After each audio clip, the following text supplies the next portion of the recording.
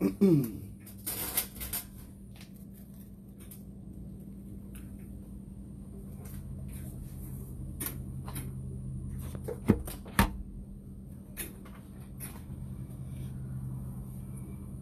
11. In the 15th year of Tiberius Caesar, and under the Pontificate of Annas and Caiaphas, a voice in the wilderness. I'm reading from Life and Times of Jesus the Messiah by Alfred Edersheim.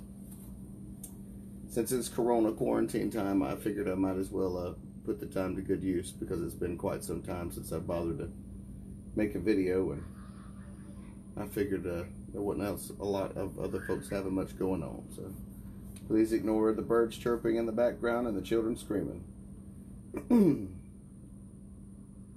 There is something grand, even awful, in the most absolute silence which lies upon the 30 years between the birth and the first messianic manifestation of Yeshua. In a narrative like that of the Gospels, this must have been designed, and if so, affords presumptive evidence of the authenticity of what follows, and is intended to teach that what had preceded concerned only the inner history of Yeshua and the preparation for the Christ. Something I'd like to point out is he was just under 30. It actually says that. Michael Rood did a teaching where he explained that in the Greek, the term that's used there, that's where people often say that Yeshua was 30 years old when he started his ministry. Actually, he was a little before he was the age of 30. That's something I'd like to point out that's interesting, is 30 years is the orbital length of Saturn, or L Saturn, if you prefer. Obviously connected to the word Satan. It's 30 years is the orbital period. So when you're 30 years old, Saturn is back in the sky in the same location it was when you were born. So it's no surprise that as Yeshua is approaching his 30th birthday, that he goes out into the wilderness and encounters Satan there.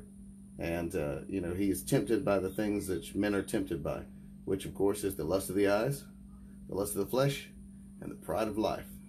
Because if there's one thing that men do love, it is power. And whatever they hunger for and whatever they see with their eyes. And if you, that's why it says, I think it's James who says that that's the nature of what sin is. It's the lust of the eye, the lust of the flesh, and the pride of life. That's where it comes from. They had carved it down to three distinct and clear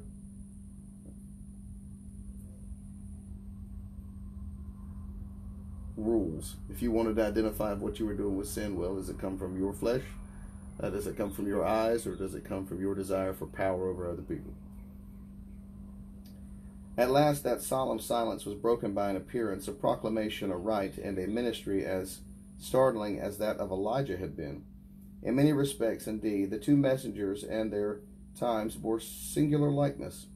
It was to society, secure, prosperous, and luxurious, yet in imminent danger of perishing from hitting festering disease, and to a religious community which presented the appearance of a hopeless perversion, and yet contained the germs of a possible regeneration. Remember, when he says germs, this is Old English, he means germination. He means the things from which something is born. That both Elijah and John the Baptist came. Both suddenly appeared to threaten terrible judgment, but also to open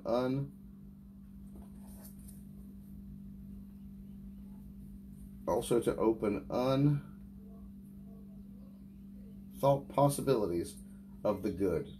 And as if to deepen still more the impression of that contrast, both appeared in a manner unexpected and even antithetic to the habits of their contemporaries. John came suddenly out of the wilderness of Judea, as Elijah from the wilds of Gilead. John bore the same strange ascetic appearance as his predecessor. The message of John was the counterpart of that of Elijah. His baptism, that of Elijah's novel rite on Mount Carmel, and as if to make a complete parallelism with all of the memory and hope to which it awakened. And it's no surprise that there be a lot of parallelisms between the New Testament and the Old Testament. Moses goes up on the mountain for 50 days. Yeshua goes out into the wilderness for 50 days. It's just a matter of understanding that what you're seeing, that the history repeats itself. I guess that's the best way to say it. Time is cyclical. It's not, it's not a straight line. everything continues to happen over and over again throughout the year. It's like every year you'll experience life and death. And the world is born and then it dies every year. The only thing that continues are the evergreen trees, which is why they became so popular among the cults of the pagans, because an evergreen tree, unlike the other types of trees, does not lose its leaves during the winter, which seems miraculous, because when everything else is dropping its leaves, turning brown, and apparently dying, the evergreen trees continue to persist, which of course is why if you were going to grow an Asherah pole or an Asherah grove, you'd want to make sure it had evergreen trees in it, because they do not die when the time of death comes, and they're representative of continued everlasting life, which is of course not what we are taught in the Bible, to bother with such things. All right, let's see. So here he's comparing John the Baptist and Elijah. Remember, John the Baptist was he was born into the life of a Nazarite, so he didn't have a choice. His father received a vision at the temple when he was offering the sweet-smelling savor to Jehovah, and the angel's like, "Look, your son is going to be a Nazarite for the rest of his life. That's just that's his duty. That's what he's going to be. He's just like Samson. Now, let's don't say that Samson behaved like a good Nazarite, but at least he didn't cut his hair, right? So what's a Nazarite? And a Nazarite vow is number 6. In number 6, you can read the details of the Nazarite vow. Some of the interesting things: a Nazarite cannot touch grapes. A Nazarite certainly cannot drink alcohol, because that's the fermentation of grapes. So he can't even touch a grape. The high priest isn't supposed to get drunk, but a Nazarite can't even touch a grape. So the Nazarite has a higher degree of taboos than even the high priest did.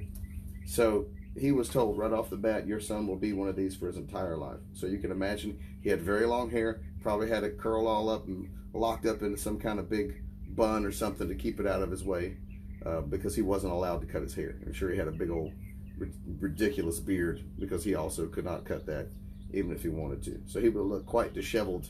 And we see pictures of like a movie has a crazy wild homeless man, a hermit. He probably resembled that, at least in the face, no matter how nice his clothes would have been. I'm sure people gave him. You understand, when you're a well-known prophet or somebody that people come to baptize him, his job was he'd be in Bethany, which is one of the entranceways.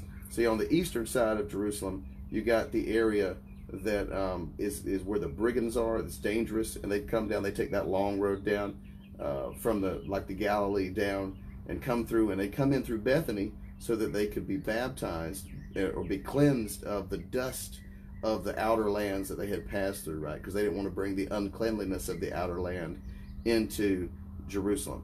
So John would baptize everybody. When we say baptize, I don't mean I baptize you in the name of the Father and Son. No, I mean literally, he would mikvah them. He would put them into the water and clean them of the dust of the lands that they had passed through. Because the Pharisees had declared at that time, or I guess I should say the elders of Israel had declared, that if you have so much as the dust of the lands that are, not what would have been considered the realm of King David upon you, which you got to remember, King David's realm stretched all the way to Babylon, okay? But if you traveled out of an area that wasn't in that land, then the dust on you was considered unclean. So you needed to be washed before you could enter into the clean zone, which is Jerusalem. So that's what John the Baptist was doing. He was cleansing people before they came into Jerusalem, or doing what's called a mikvah in Hebrew. John came suddenly in the wilderness of Judea. John bore the same strange aesthetic appearance as his predecessor. Of course, it's because he is if you're a Nazarite, you're going to look a little weird, and people will definitely know you are, because, like I said, you'll have hair that's 3-4 feet long. I mean, you may have seen pictures of some women. I've seen pictures of ladies who've grown their hair out their entire life. Well, if this man's 30 years old, I've seen a 30-year-old woman with her hair growing her entire life, and it's down to her feet. So you can imagine, he had this stuff probably tied up in big knots, keep it out of his way. Maybe even dreadlocks. In fact, the Rastafarian movement is a derivative of the Nazarite vow, and you'll notice that Rastafarians do not drink alcohol. Rastafarians do not cut their hair. That's why they have dreadlocks, or dreadlock or rasta. That's because that's a Nazarite vow. You don't cut your hair. And as if to make the complete parallelism with all of the memory and hope which it awakened, even the more minute details surrounding the life of Elijah found their counterpart in that of John.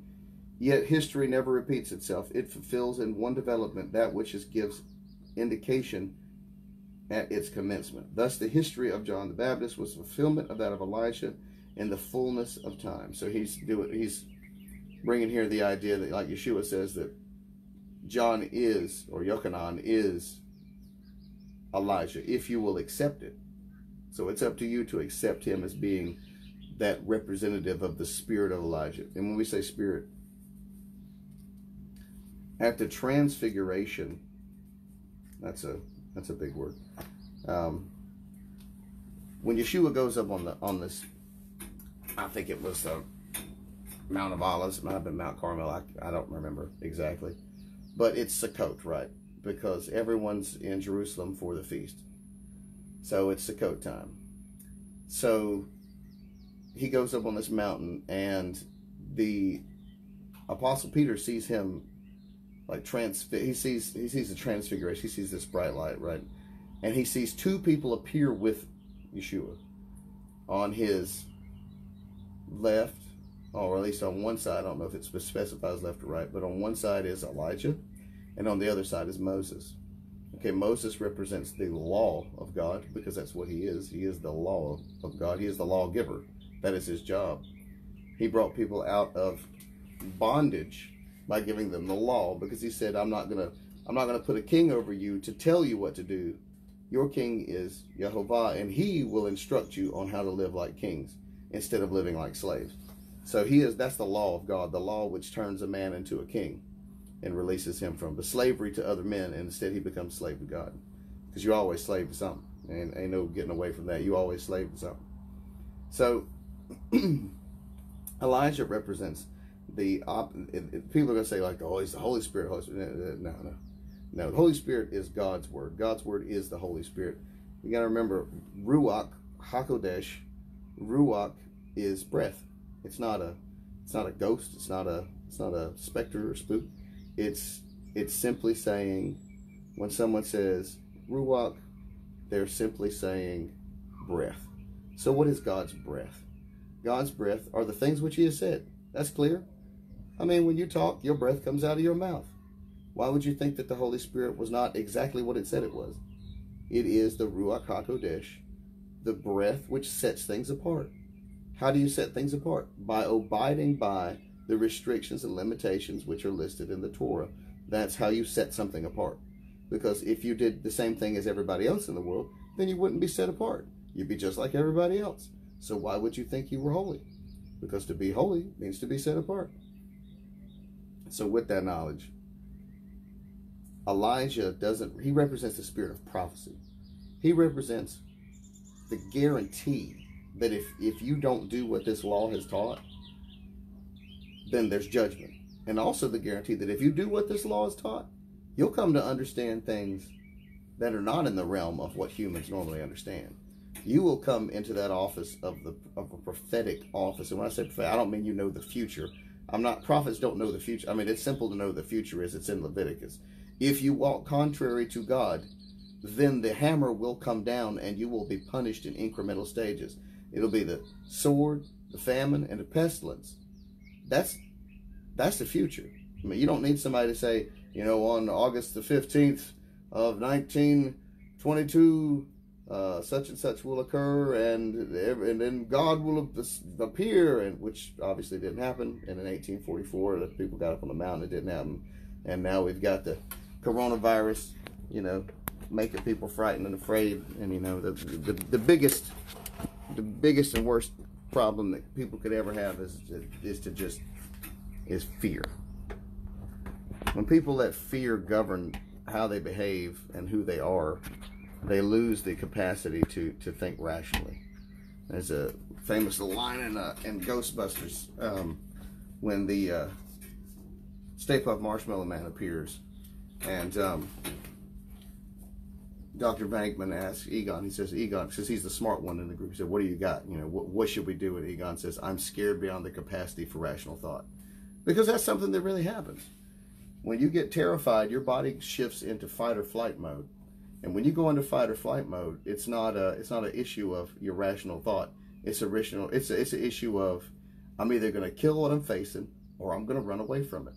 And that's it, because that's an animal instinct that's built into your body. And it is extremely hard. I'm talking about extremely hard to train yourself to say no to your flesh when it wants something. And that's what it's all about, really. This is the crucifixion of the flesh. That's what we're doing. That's what we aim to do. I swear, the shutter on this camera, what is it doing? Why does it keep shuddering?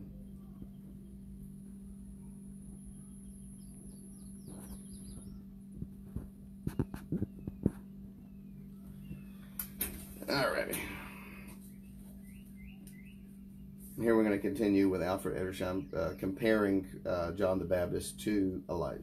Okay, like we said during the Transfiguration, Elijah is the understanding that comes from obeying the law, right? You have to know Moses and the law before you can understand what God's going to do if you disobey it, or if you do obey it, because of course he wants you to obey it. For alike in the Roman world and in Palestine, the time had fully come, not indeed in the sense of any special expectancy, but of absolute need. The reign of Augustus marked not only the climax, but the crisis of Roman history. Whatever of good or of evil the ancient world contained had been fully ripe. As regarded politics, philosophy, and religion, and society, the outmost limits had been reached. Okay, so the reign of Augustus Caesar marks the end of the republic period for the Romans. Okay, so the Romans had been a republic. They had been engaged in political, in the war and in political intrigue with other nations. That's how Israel ended up a vassal state of Rome, because two of the Hasmonean kings, well, they were brothers who were trying to get to be king, basically went to Pompeii, and I believe it was actually in the city of Pompeii, not the one in Italy, but one that's to the east of Israel. But they went to him and said, basically, we want Rome to judge between us as to who should become king. And of course, Pompey's like, no problem. I'll pick the king that is most favorable to Rome. That's easy. And he did. And it was very shortly thereafter that Augustus Caesar took power.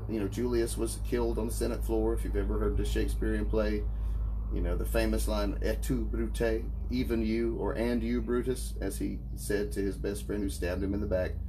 The first man to stab him, and everybody else came down from the Senate seats and murdered the emperor, because they did not want an empire. They did not want an emperor. They wanted a free, well, I shouldn't say free, a republic where landed nobles controlled everything, as opposed to a king. So after that happened, there was a civil war, which was Mark Antony went down to Egypt, and Octavius, who later became known as Augustus when he ascended to the emperor, he renamed himself Augustus, or the glory of the sun, right? Because August is when the sun is hottest, right? Julius, or July, is when it's the second hottest. So he defeated Mark Antony.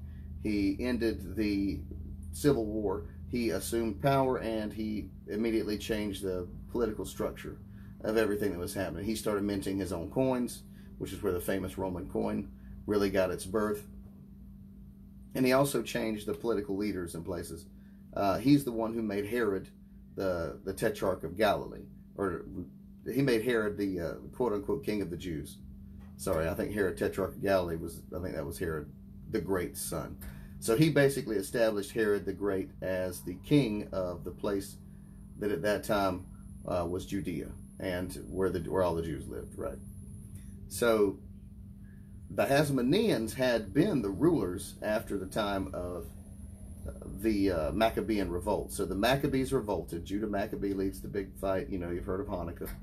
So, and instead of doing what they really should have, because you got to remember the Maccabees were Levites. They were of the priestly line. So instead of becoming priests, they became kings, and they assumed the throne, which was meant, according to prophecy, was for David and his descendants. So they assumed the throne, and the Hasmonean dynasty begins.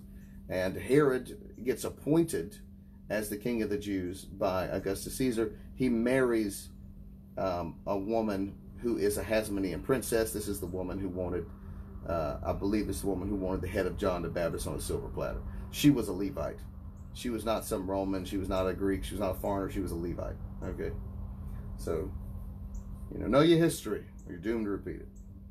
All right, whether it be of good or of evil in the ancient world, all of it had been contained and become fully ripe. So he's like, not only had we seen the best, which honestly is probably the ascension of Augustus, because he put to end the war that was tearing apart that whole area.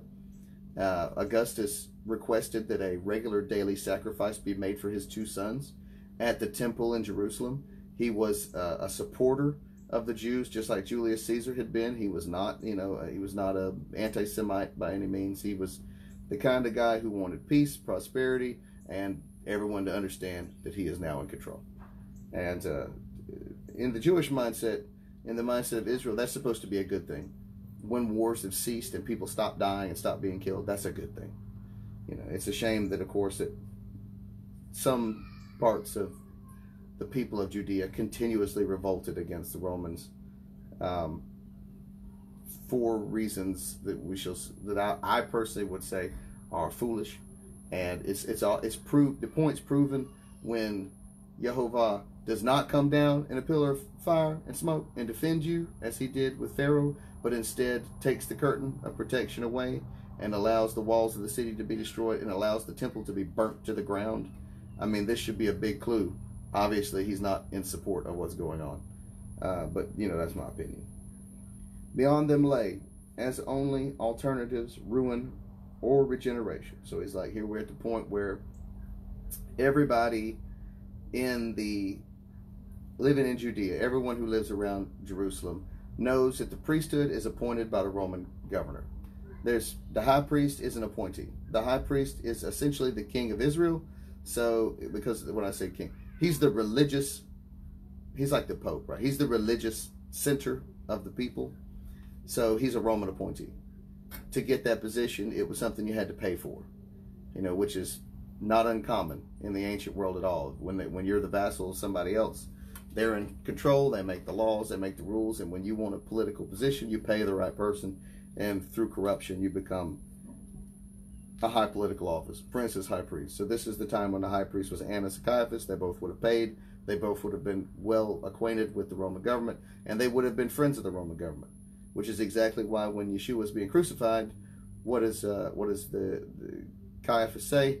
He says, our only king is Caesar. Caesar's the king. We accept that. We don't dispute that. We don't debate that. And if you don't do what Caesar's law mandates, in this case, to listen to the lawgivers in Israel and to put to death this man for religious reasons, which the Romans don't understand, then you are violating the contract that Caesar made with Israel, and we will demand him send a representative who can fulfill the duty of being our caregiver, our caretaker. So that's what, when Pontius Pilate was told, crucify him, whether he liked it or not, even though he didn't see a problem with what Yeshua was doing, you have to remember that he is not in a position where he gets to make rules. He's in a position where he executes the rules that have been given by the emperor. All right. So we're at the place now in the history where everything can either be rebuilt or everything's going to get destroyed, which we see when the temple destroyed.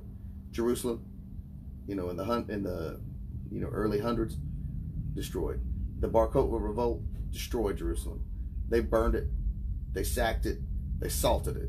They said not another living Jew will never set foot in this city. It will never be a problem for the Roman Empire again.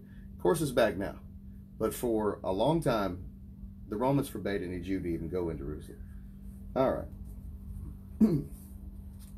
As regarded politics and philosophy, religion and society, the utmost limits had been reached. Beyond them lay, as the only alternative, ruin or regeneration. So all the rules had been debated. All the meanings of what the Messiah was had been discussed.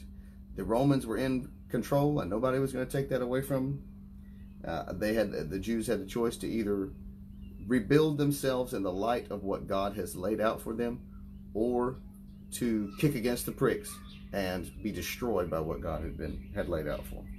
Ruin or regeneration, your choice, right? All right, it fulfills in this development that which it gave the indictment of its, let's see.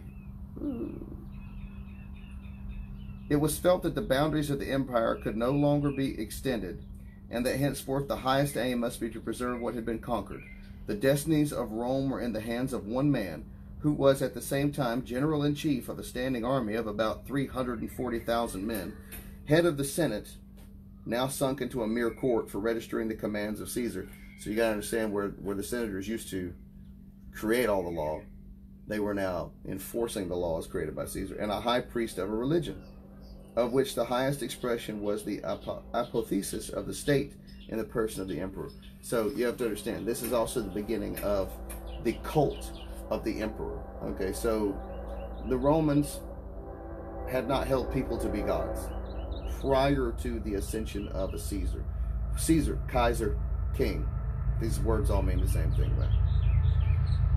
Tsar, if you're Russian. Kaiser, Tsar. So Caesar was not only a man, but he was ascended to, apotheosis means to arise to godhood, right? So he is an ascended being.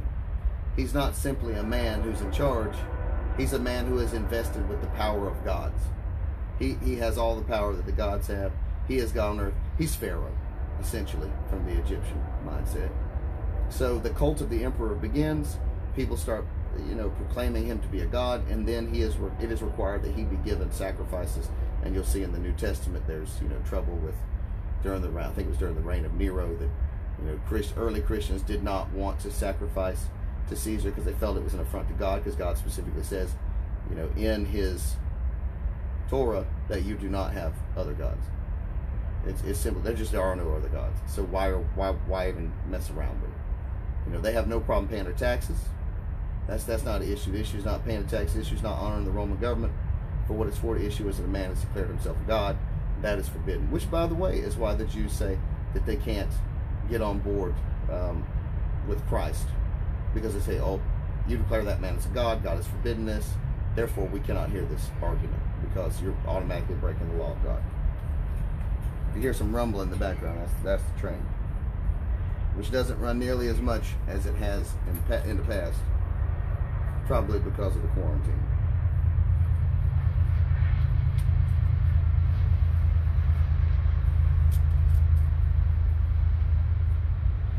Thus all power within and without and above lay in his hands. Within the city, which in one short reign was transformed from brick into marble, where side by side the most abject misery and most boundless luxury existed, of a population of about 2 millions, well nigh one half were slaves, and of the rest the greater part either freedmen or their descendants or foreigners. Each class contributed its share to the common decay. Slavery was not even what we know it, but a seething mass of cruelty and oppression on the one side, and of cunning and corruption on the other. More than any other case, it contributed to the ruin of Roman society. Okay, you have to understand what he's talking about. So the Roman Empire, at first it was go out and get people to be Romans, right? So eventually Rome just starts enslaving everyone they conquer. So you get conquered, you become a slave. The Romans would bring the slaves back. They would put the slaves in charge of the lands they conquered, and they would then start gaining wealth from a slave trade. And I'm not really slave trade, let's trade so much as they would just gain wealth from enslaving people. So they would come out, conquer a Germanic tribe, kill off all the men that were going to fight them, and they'd enslave everybody else. And then they'd have those people just send Rome produce. Same thing with Egypt. Egypt was conquered. Egypt sent, I think, a half of the Egyptian wheat harvest every year went directly to Rome. And the Jews of Alexandria were in charge of making sure that shipment went through. So needless to say, the Egyptians did not like the Jews of Alexandria because they took half of their wealth every year and sent it directly to Rome, because that was the payment that Rome required. Because you got to remember that Cleopatra had assisted Mark Antony in her battle, or his battle against Octavius. And Octavius, also known as Augustus, did not forget. So the city had gone from brick into marble. Half of the 2 million people that lived in Rome were slaves. The foreigners, especially Greeks and Syrians, who crowded the city, poisoned the springs of its life by the corruption which they brought. The free citizens were idle, dissipated, sunken, their chief thoughts of the theater of the arena, and their most were supported at public cost. And you have to understand, these large Roman corporations formed up, all ran on slave labor. So it became that there was just no person who was born a freed person could get a job. There was no jobs for them because every job was occupied by slaves who were owned by someone else. So there was no point trying to go and get employed, because if you weren't born in a wealth and nobility, you couldn't find a job anyways. So eventually you have what's called Panem, and you may recognize that term from the Hunger Games, because the whole place in the Hunger Games, the country is called Panem. It's bread and circuses. So the Romans essentially just would give food away for free because they grew so much of it. And they'd give, let people go to the games, usually for free, because you can't get a job anyways. You might as well live off the state. That's what it boils down to.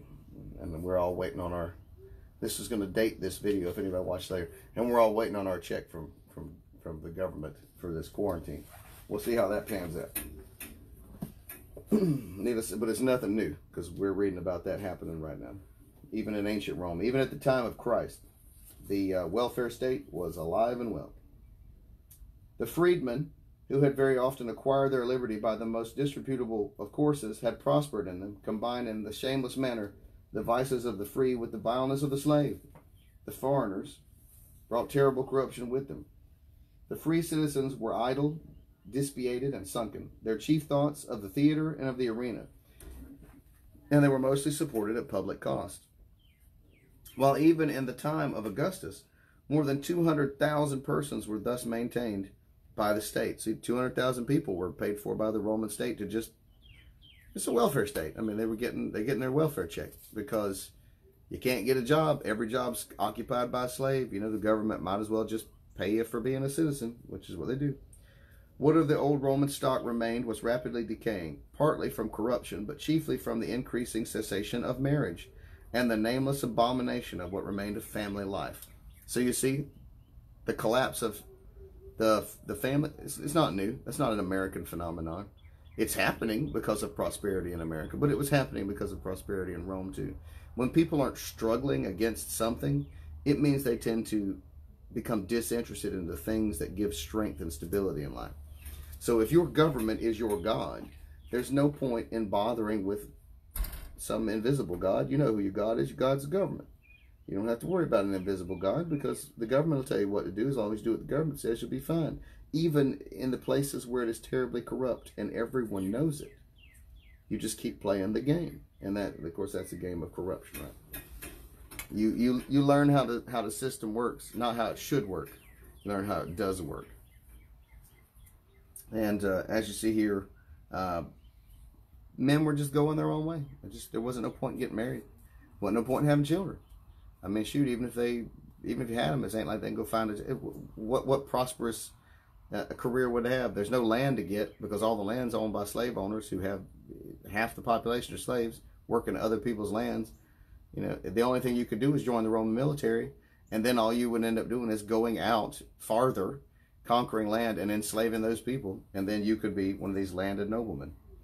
The state of the provinces was in every aspect more favorable, but it was the settled policy of the empire, which only too surely succeeded, to destroy all separate nationalities, or rather to absorb and to Grecianize all. So that's to say that the Romans had inherited the Greek culture, and now they were going to forcibly inherit everyone to that culture. The only real resistance came from the Jews. Their tenacity was religion, and even in its extreme intolerance of exclusiveness, served a most important providential purpose. And so Rome became to all the center attraction, but also of the fast-spreading destruction and corruption. Yet this unity also, and in the common bond of the Greek language, served another important provincial purpose. So did, in another direction, the conscious despair of any possible internal reformation. So it's saying that in a good thing, they unified the empire. They had one common language, which is the Greek language. And the bad thing was, when you unify and solidify, you crystallize. And when you crystallize, you cannot change. This indeed seemed the last word of all institutions in the Roman world. It's not in me. Religion, philosophy, and society had passed through their every stage to that despair. Without tracing the various phases of ancient thought, it may be generally said that, in Rome at least, the issue lay between Stoicism and Epicureanism. The one flattered its pride, the other gratified its sensuality. The one was in accordance with the original nature of the character, the other was in the later decay and corruption. Both ultimately led to atheism and despair, the one by turning all higher aspirations selfward, and the other by quenching them in the enjoyment of the moment. So he's saying that, and you'll see in the New Testament, Paul mentions running into some Stoics, and he has a debate with some Stoics. The Stoic religion is one of, I guess I'd say, like internal strength and fortitude, which is, I shouldn't say it's religion, it's a philosophical concept, which is where you say, I will deny myself, and by denying myself, I will ascend. So I become an ascetic.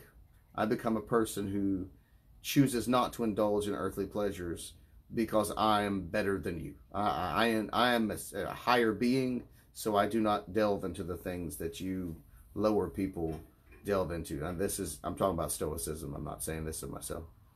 So Epicureanism is quite the opposite. It says, well, hey, life's good. You should live it because there's a reason. The gods must be wanting you to have all this because you're living at a time when it is. So enjoy it. Eat and drink, for tomorrow we will die, right? You got to take advantage of what you got when you got a chance to take it. Otherwise, it'll be gone and you never got to taste it. All right. Both ultimately by quenching them in the enjoyment of the moment, the one by making extinction of all feeling and self-deification. That's Stoicism. So just, if you ever watch Star Trek, the Vulcans are kind of Stoics. They're like the Stoic philosophy in the sense that they forbid emotion. They try to go with pure logic. They try to stay away from any kind of pleasurable activities. They just don't do them. But they also don't self-deify. So they don't believe that men are gods. Men are not gods. The other, the indulgence of every passion and the worship of matter, its ideal. So this is the idea of, live today because the gods must want you to have it because it's available. So enjoy it. That's just a nutshell. Wikipedia will give you more information. Then you can actually get a real philosophy book and, really learn more about it if you want. That under such conditions, all real belief in personal continuance after death must have ceased among the educated classes, needs not be demonstrated. So atheism, you got to understand, when the Romans were young and on the struggle, when the Romans were building this, this great empire, when they were out, foot soldiers fighting in the field, when they were, people who had to live by the harvest that they made every year, when they didn't have half of the population enslaved, where they had no choice but to make food for them, you had to live every year by what God gave you, or gods, if you prefer, in the Roman sense. So it makes people religious. It makes people conscientious of what the spiritual side of life is saying to them. It makes them conscientious of how the human life is tuned into this natural world that we're a part of, because if the harvest don't come, then people starve to death. So you got to work with whatever you got to work with to get that harvest to come. You see God all the time. This is all built into the festivals that God has given his people. Passover, spring, Sukkot, fall. These are the festivals of the harvest. These are the Shavuot, Pentecost. It's the festival of the wheat harvest. Passover, festival of the Bikurim, the first fruit offering of the grain of the field, which is barley. Barley harvest, wheat harvest. Comes Sukkot time, grape harvest. What do you do at Sukkot? You bring strong drink. Why? Because you just made a bunch of grape wine from all the grapes you brought in, because God was so generous with you to give you so much of a harvest. So needless to say, as the Romans, just like Americans, started just buying their food from the grocery store, so to speak, or basically having it given to them for free, they stopped caring about how God affected the food. I mean, because food is a big part of your life. I mean, we're eating 3 meals a day here in America. Who knows with this pandemic that's happening, we might have to start cutting back. We might not have such a problem with People getting, in America we have an obesity problem. I'm sure they have one in Rome too, because people are so sedentary. They don't have to go out and struggle. They can eat and just enjoy doing nothing if they want to. And I praise God for that.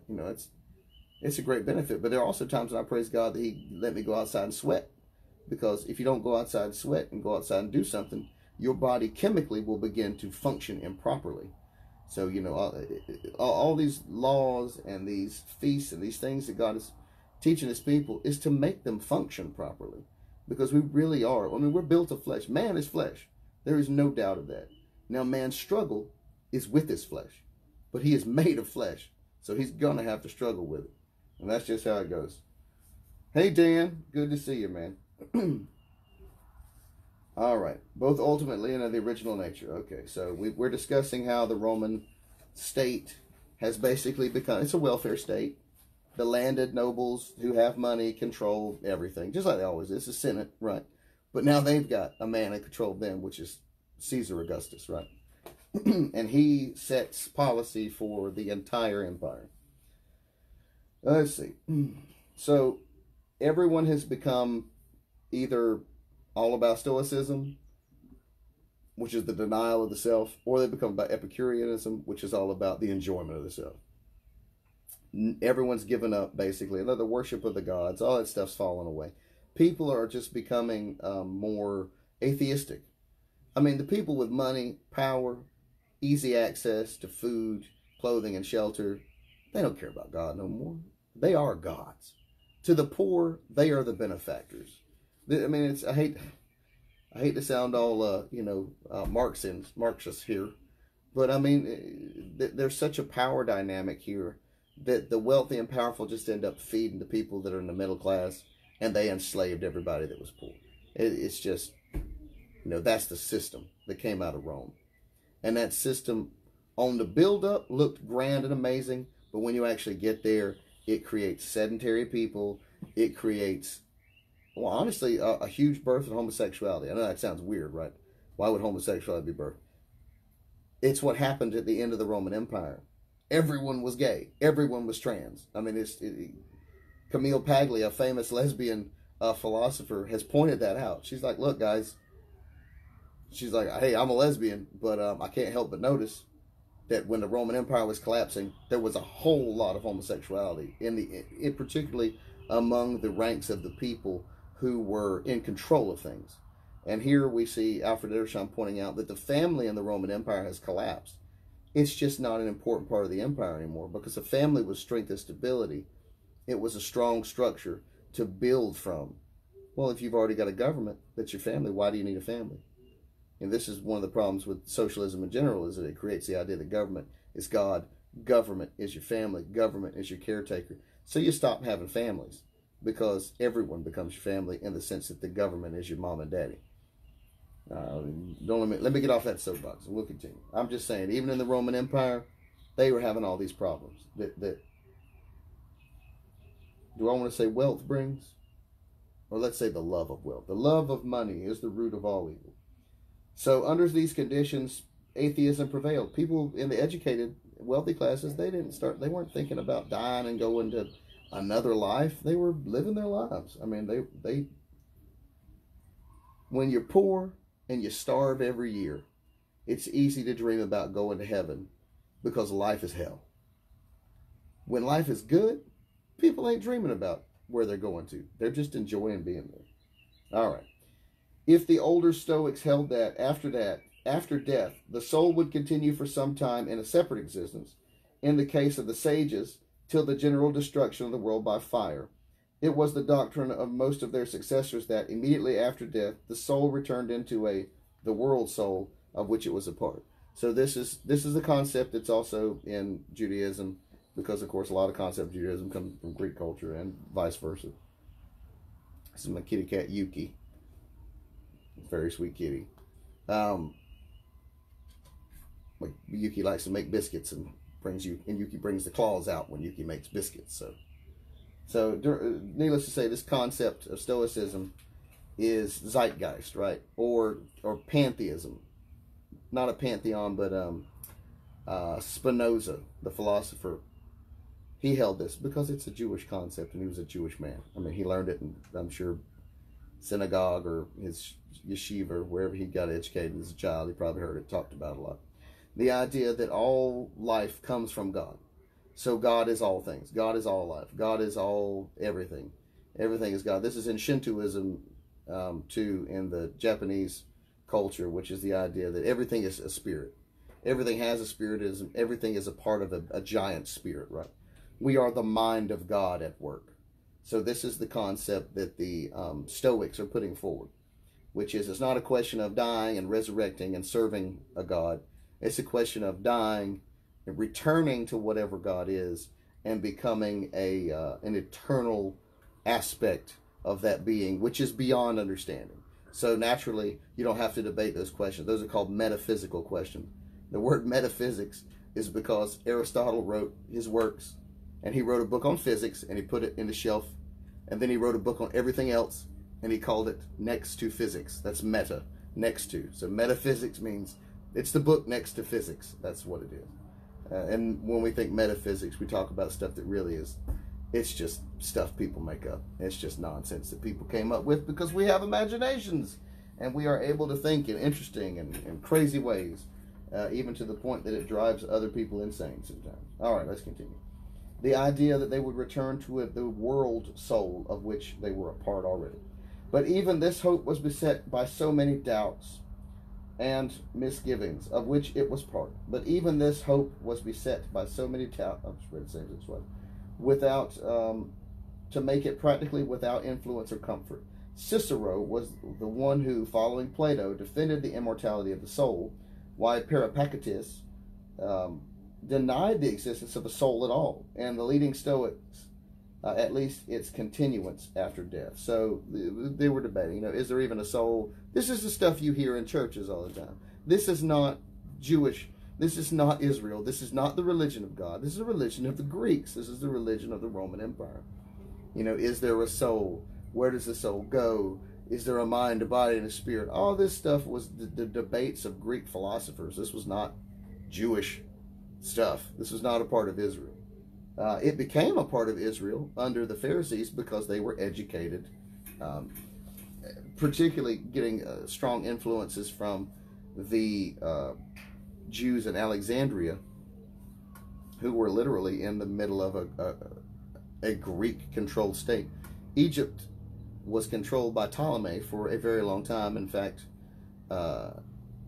his great-great-great-great-great-granddaughter was Cleopatra, the famous, amazingly beautiful woman that, what's her name, played in the 50s or 60s. I don't know. Joan Collins? I don't know. Anyway, she was supposed to have, legendary beauty. And of course, when you actually see coins of her, she has a big old weird nose. And she looks like a Jewish girl, sort of. She looks like a Greek girl. Because she's not Egyptian. She's not from Egypt. She's not from Africa. She's from Greece.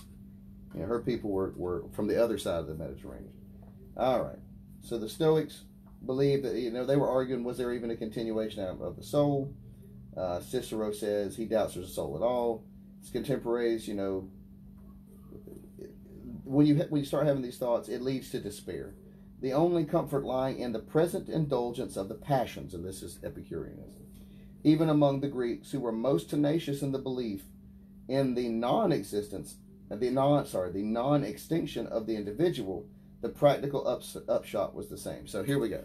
Here's Greek philosophy in the church. The Greeks are saying that they believe that if there is a soul, then it is eternal, and you are it, and it continues on forever. But, is that what the Bible says? Is that what the Word of God says? It looks to me like it says that there'll be a time when what you were will be tried in fire, and that all that is made of wood, hay, and stubble will be burned away. So, obviously, everything of who you are will not continue. Only those things which you did for God will continue. So, the echo of you throughout eternity will be the one who served God. And everything you did for yourself will turn to ashes and blow away because it has no value, is the basis of it. All right, even among the Greeks who were most tenacious of the belief of the non-extinction of the individual, the practical upshot was the same. The only healthier tendency, however, mixed with error, came from the Neoplatonic school, which accordingly offered a point of contact between ancient philosophy and the new faith. In such circumstances, anything like real religion was manifestly impossible. I'd like to say we are now 2 pages in to this probably 25-page chapter. This book is extremely filled with detail. This is for people who don't know. I don't know who's watching, but The Life and Times of Jesus the Messiah by Alfred Edersheim.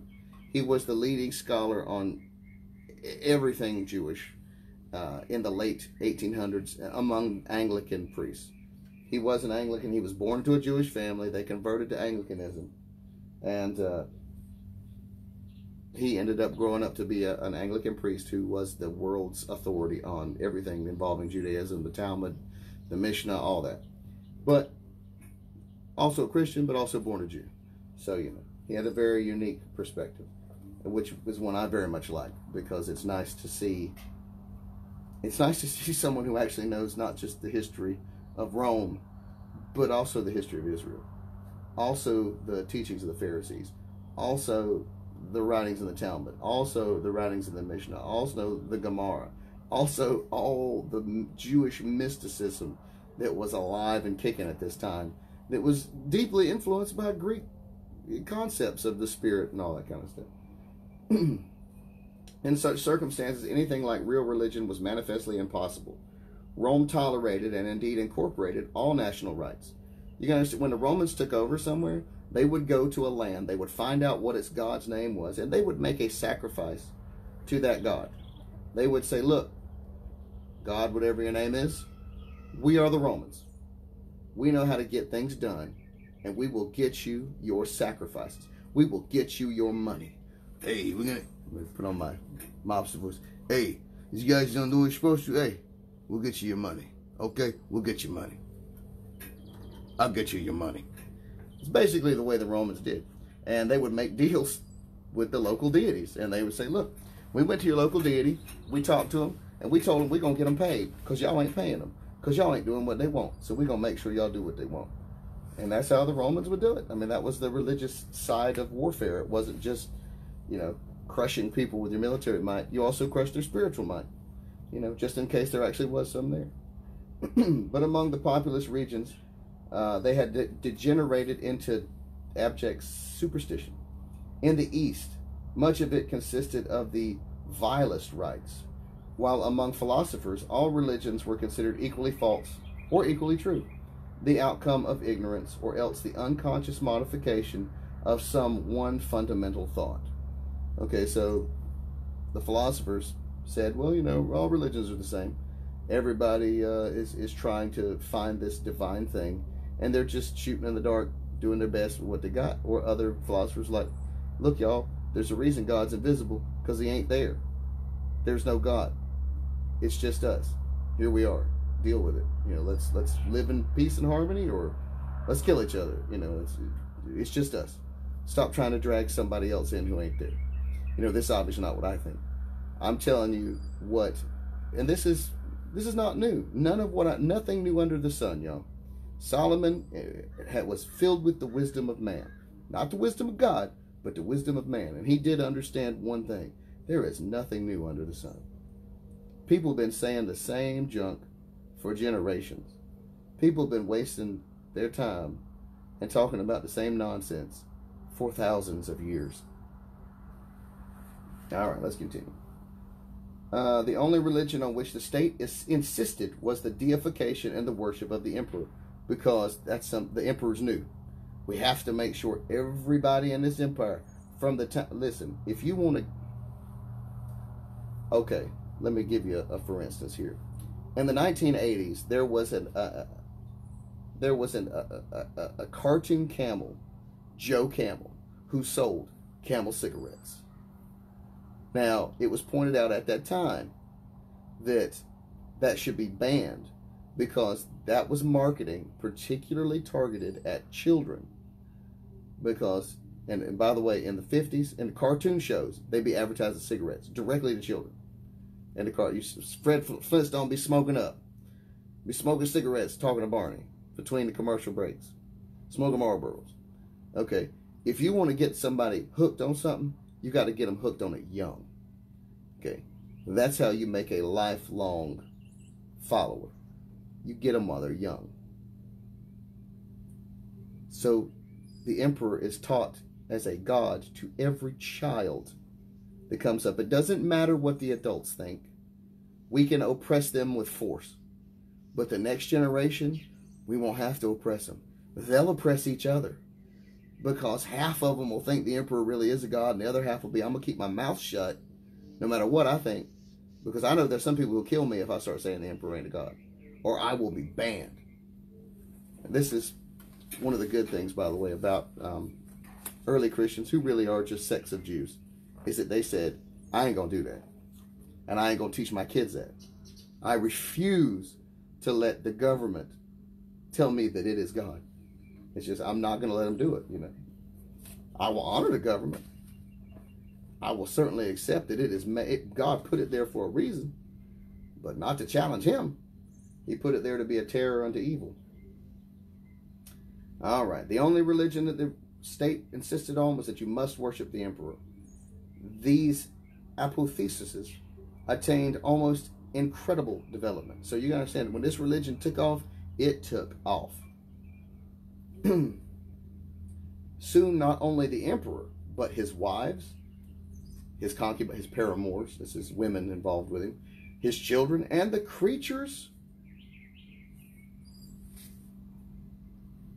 of the supervisors possessed with sufficient means. So if also anyone who was rich enough to be in the imperial court, those people are also gods. So at first it was emperor, and then it moved straight on to his wives. Oh, yeah, of course his wife, because God must marry other gods. And any child that comes out of him is obviously a god, so his children are gods. And any woman that has sex with him must be a god too. So they're gods. And anyone who's rich enough to have his ear, also a god. They must all be worshipped. Okay, this is the cult of the emperor, by the way. This is what we mentioned earlier. All right.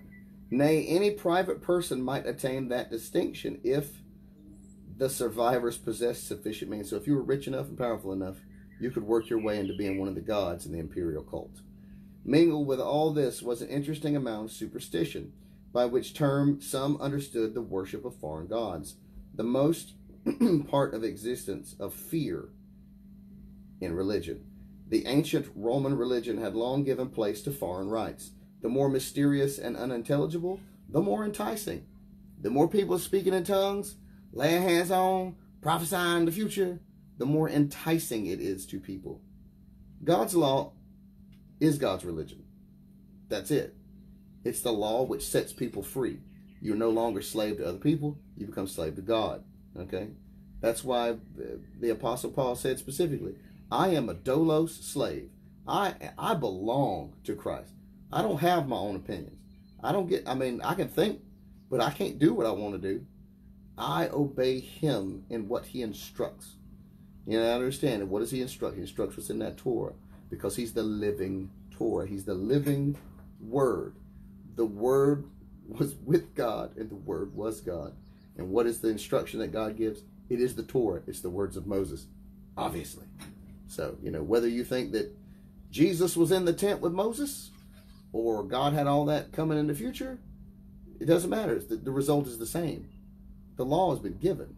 If you obey it, then things will work well for you. If you don't, sword, famine, plague. Those are your rewards for disobedience. All right. The ancient Roman religion, again, they had no problem letting other people bring in their religious practices. And the weirder and the crazier and the stranger, awesome, because we all love a good show. Okay, that's another part of being human. Lust of the eyes, we like what we see. Lust of the flesh, we like the way things taste. The pride of life, we love power. We love having power. We love having the power to heal, the power to see the future, the power to do whatever it is we think we want. It's all about the pride of life. Mingled with all the increasing amount It was thus that Judaism made its converts in Rome, its chief recommendation with many being its contrast to the old and the unknown possibilities which its seemingly incredible doctrines had opened. Among the most repulsive systems of the general religious decay may be reckoned prayers for the death of a rich relative, or even of the satisfaction of unnatural lusts, along with the horrible blasphemies when such prayers remained unanswered. We may here contrast the spirit of the Old and the New Testaments with such sentiments as this on the tomb of a child. And he's reading a quote from the tomb of a child. To the unjust gods who robbed me of life. Or on that of the girl of 20, quote, I lift my hands against the God who took me away, innocent as I am. So this is things that were written on tombstones, right? It would be unsavory to describe how far the worship of indecency was carried, how public morals were corrupted by the mimic representations of everything that was vile, and even by the pandering of corrupt art. The personation of gods, oracles, divinations, dreams, astrology, magic, necromancy, thaumaturgy, all contributed to the general decay. It has been rightly said that the idea of conscience, as we understand it, was unknown to heathenism. Absolute right and wrong did not exist. Might was right. Which, by the way, that's what it is still for a lot of people. Might is right. Whoever has, a golden rule. Whoever has gold makes the rules. That's the golden rule, right? Might makes right. If you have the power to enforce what you want, then you get to decide what you want. That's might makes right. Okay, all these things stand counter to what God has said. If you choose atheism, it's fine. Then you choose might is right, and you choose that gold makes the rules, because that's all that there is. There's no other choice. There's no, oh, I'm an atheist, but I'm a moral person. What is morality? That's a nonsense, made-up dream. There's no objective morality. Immanuel Kant spent his entire life trying to come up with a consistent system of morality. He wrote a book this thick trying to come up with an objective stance on morality. And he got just about everything figured out until he couldn't figure out why murder was wrong. He couldn't prove logically that murder was wrong. Something that every person with an ounce of decency understands. Murder is wrong. Okay? Couldn't prove it. Did everything he could. He created and he wrote the Critique of Pure Reason to build a foundation of logic so that he could prove his moral theory, which was basically the moral theory of Christianity, is basically what he was trying to do. And he managed to rope it all in, except the fact that he couldn't prove murder was evil. He couldn't prove it was morally reprehensible. And I think it was probably because at the end of the line he said, look, I got to help y'all understand. There is no objective morality. We a bunch of wild animals out here pretending to be civilized without God. God had to step into this world and say, do you want to be kings or do you want to be slaves? That was the choice laid out before Israel as they left Egypt. King or slave? And even the king is slave to God. All right. Be humble as Moses. And that's the lesson. All right. All these things that were happening in the Roman Empire contributed to the general decay. The absolute right did not exist. The social relations exhibited, if possible, even deeper corruption. The sanctity of marriage had ceased. Female dissipation and the general dissoluteness led at last to an almost entire cessation of marriage. This is the Roman Empire at the time of Christ. Almost no men were getting married. There's a movement going on today called MGTOW, men going their own way. Where men were once taught to be noble, to be chivalrous, and women were taught to support that man because he needs that help. Women are now taught you don't need a man. And what men have learned is if a woman don't need him, then there's no point in going after her. That's what men have learned. Men are going their own way. They're staying home and playing video games. They're just having sex with whoever has sex with them. They're not trying to build a family. They're not trying to marry a girl.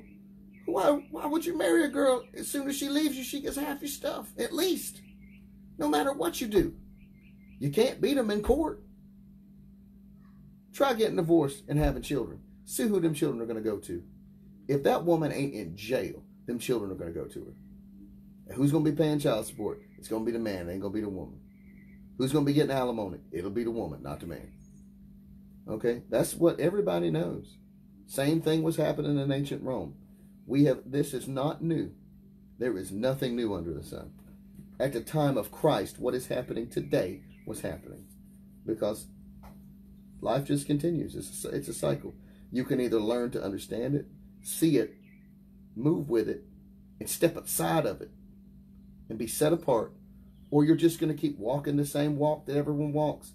That's the nature of life. It is a circle. Spring, summer, fall, winter, birth, adolescence, adulthood, death. That's life. It continues endlessly until the day the clouds part. That's how things are going to work. Okay? But among these sad signs of the times, 3 must be specially mentioned. The treatment of slaves, the bearing towards the poor, and public amusements. The slave was entirely unprotected. Males and females were exposed to nameless cruelties, compared to which death by being thrown to wild beasts or fighting in the arena might seem an absolute relief. Sick or old slaves were cast out to perish from want. So if you had an older sick slave, throw them out in the street. Like, good luck. You ain't a slave no more. Nobody's going to take you in because ain't nobody going to pay for you. You'll probably just die of starvation in the street. And let me tell you, people used to die of starvation, folks. People used to die from having no food to eat. When the Spanish flu hit, children in cities were dying of starvation because their parents had died of the flu. Well, I mean, it's really H1N1. I mean, it's a coronavirus. It's what it is. It's not the flu. That wasn't what happened to them. They had a pandemic just like we're having now. Pandemic hit, coronavirus hit them 100 years ago. Okay? Children were starving to death because their parents were dead and nobody else was going to take care of them children. That was the 19-teens in America. Yeah, you live in the lap of luxury. You can live in a hood today, and I guarantee you there'll be 2 big screen, flat panel, internet ready televisions at least in any house living on a welfare check today. And I guarantee you that house has got air conditioning. And I guarantee you that house has running water. And I guarantee you there's food in that refrigerator. We live in the lap of luxury compared to the way people were living 100 years ago. Okay? And we come to expect it. Instead of us saying, God, thank you for making my life so easy, we say, when's my next thing coming? When's my next free thing? When do I get what I want next? When is my next lust satisfied? When's the next lust of my eye? I watch TV. Look how much money. Look at their mansions. Look at their gold. Look at their jewels. Look at their beautiful clothes. Give me what I see with my eyes. You know the word pornography? Pornographia? It's eyes. It's what you see. Iconography. Icon. It's what you see. An iconography. Pornographia is to worship what you see. We think pornography, we think naked people having sex. No, it means you worship what you see. Because you don't get to participate in what they're doing. You just get to watch. Right? You just get to see it with your eyes. Lust of the flesh, the free food. Oh, God. checks are coming in. Well, you listen. Remember Will Smith had that song? Was it Chris Rock did he did a comedy. He's talking about Bone Thugs and Harmony, singing about the welfare check coming in and eating good. He said, "Well, we got welfare Christmas carols now. Nothing new. Same thing as always been. The world has not changed. We're just doing some front porch sitting out here in lovely South Georgia, keeping it real, talking about what the Bible says, talking about what Mr. Alfred Edersheim wants to share with us. Petting the kitty cat. Nothing new under the sun. And I think that's the point right now. So with the ancient Romans,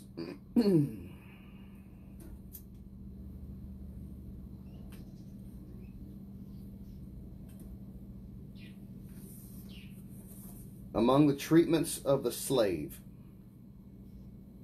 sick or old were cast out to die. But what influence of the slave must have been on the free population, and especially upon the young, whose tutors they generally were, may readily be imagined. The heartlessness towards the poor who crowded the city is another well-known feature of Roman society. Of course, there were neither hospitals nor provisions for the poor.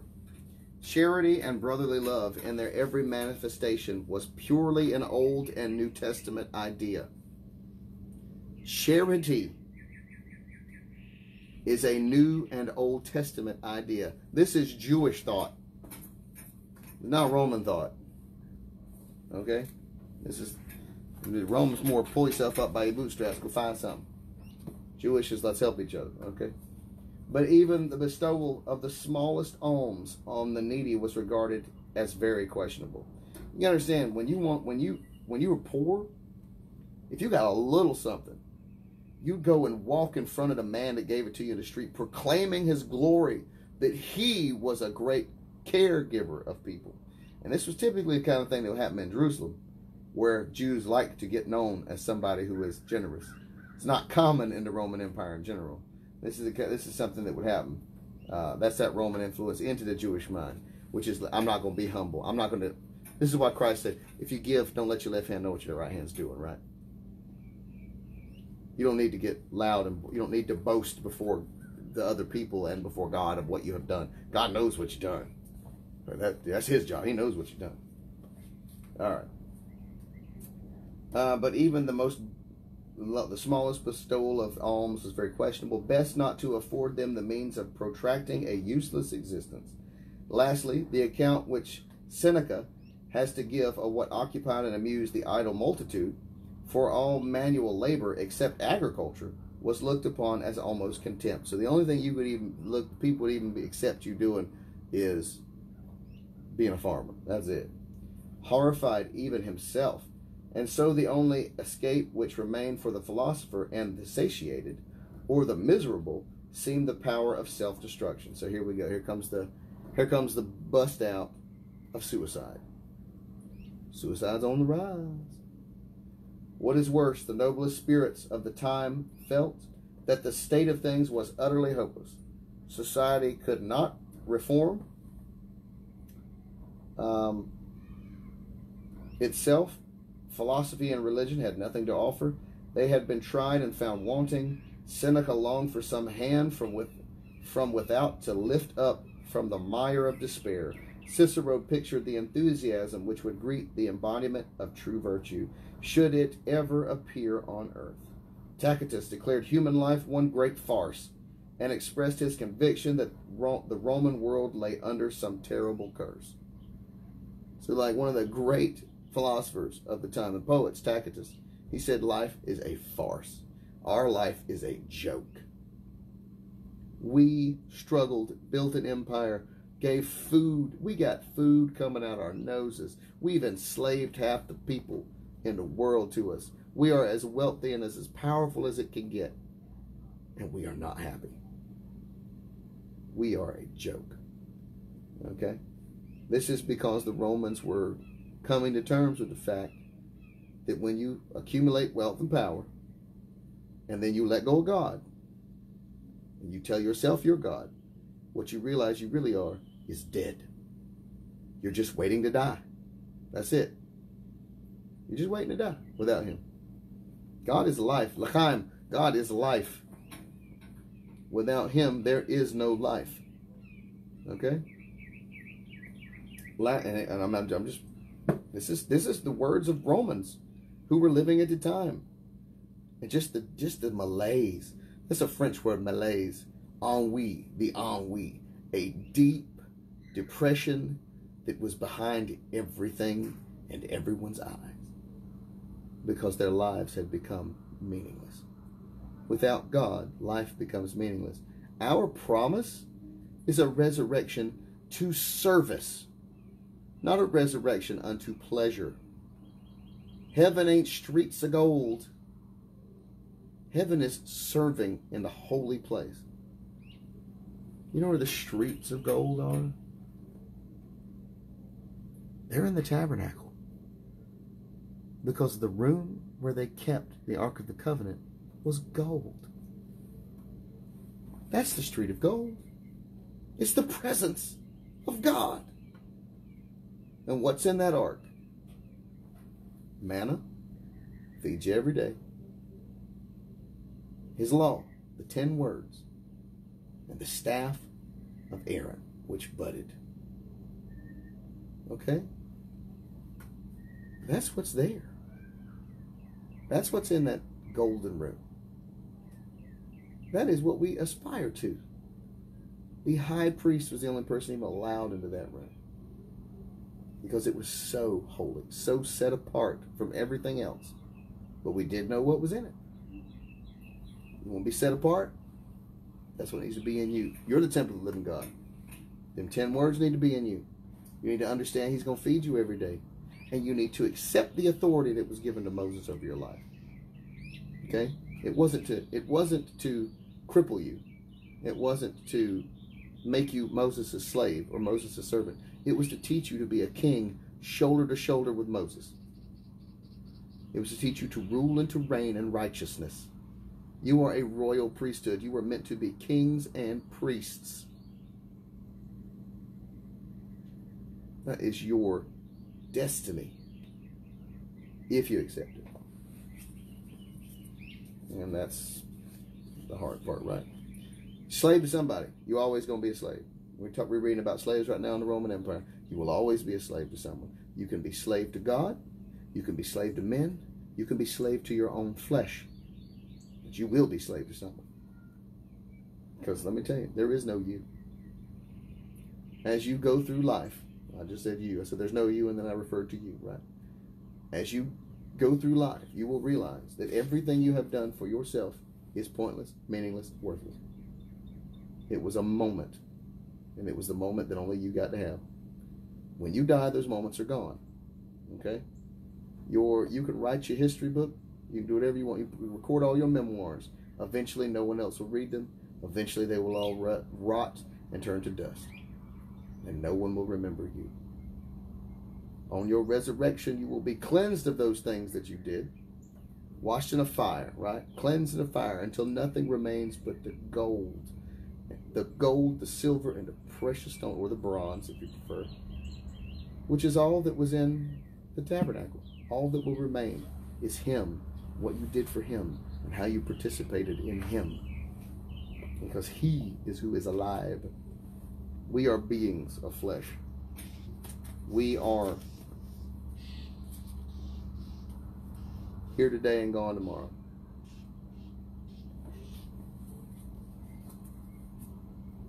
Our only hope is that he will bring us back to serve him so that our lives do not become meaningless. Do you understand? The only thing worse than living forever is living forever and wishing you were dead. Living forever and wishing you could kill yourself because you can't take it anymore. Because your life has become an empty void. That's what we're reading about. The void in the Roman hearts. People in Rome were converting to Judaism.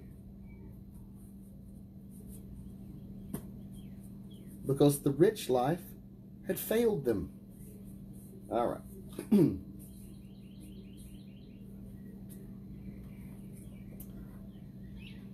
The only thing that remained for the philosopher and the satiated and the miserable was the power of self-destruction, suicide. Right? What is worse, and the worst kind of suicide, okay, there's suicide, blow your own brains out, obviously suicide. Hang yourself, obviously suicide. Take a bunch of pills, people find you dead, obviously suicide. There's other types of suicide. Slow death. Killing not just yourself, but the other people around you with your tongue. Murder is in your mouth, right? If you speak evil towards your brother, then you've murdered him, right? You murder from your mouth, and it murders you. Unforgiveness murders you. What we do to the world murders us slowly.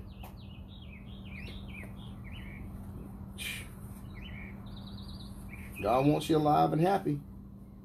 He don't want you alive and miserable. Or should I say dead and miserable. All right.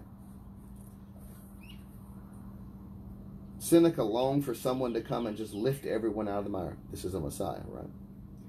Cicero pictured the enthusiasm which would greet the embodiment of true virtue should it appear on earth. He's like, oh, we're just waiting for someone to come and show us what being good really is. That's what we're waiting on. Tacitus declared human life a great farce. It's like, this is a joke, man. Everything we have achieved is nothing, and expressed his conviction that the Roman world lay under some terrible curse. All around, despair, conscious need, and unconscious longing. Can greater contrast be imagined than the proclamation of the coming kingdom of God amid such a world, or clearer evidence be afforded of the reality of the divine message than that it came to seek and to save that which was lost? So that was the message John the Baptist preached. The kingdom of God is at hand. He's coming to seek and to save what has been lost. And everyone around the entire empire felt like they were the people that were lost. Okay? It's happening in America. People feel lost. Tell you what, after 9/11, churches filled up. People were showing up to go to church. That went down. That went away. You know, it closed down. People have bouts and spouts where they feel like they want to be connected to God when something terrible happens, stuff like that. Same thing was happening back in the day. And yet among all this, it is proclaimed that the kingdom of God is at hand.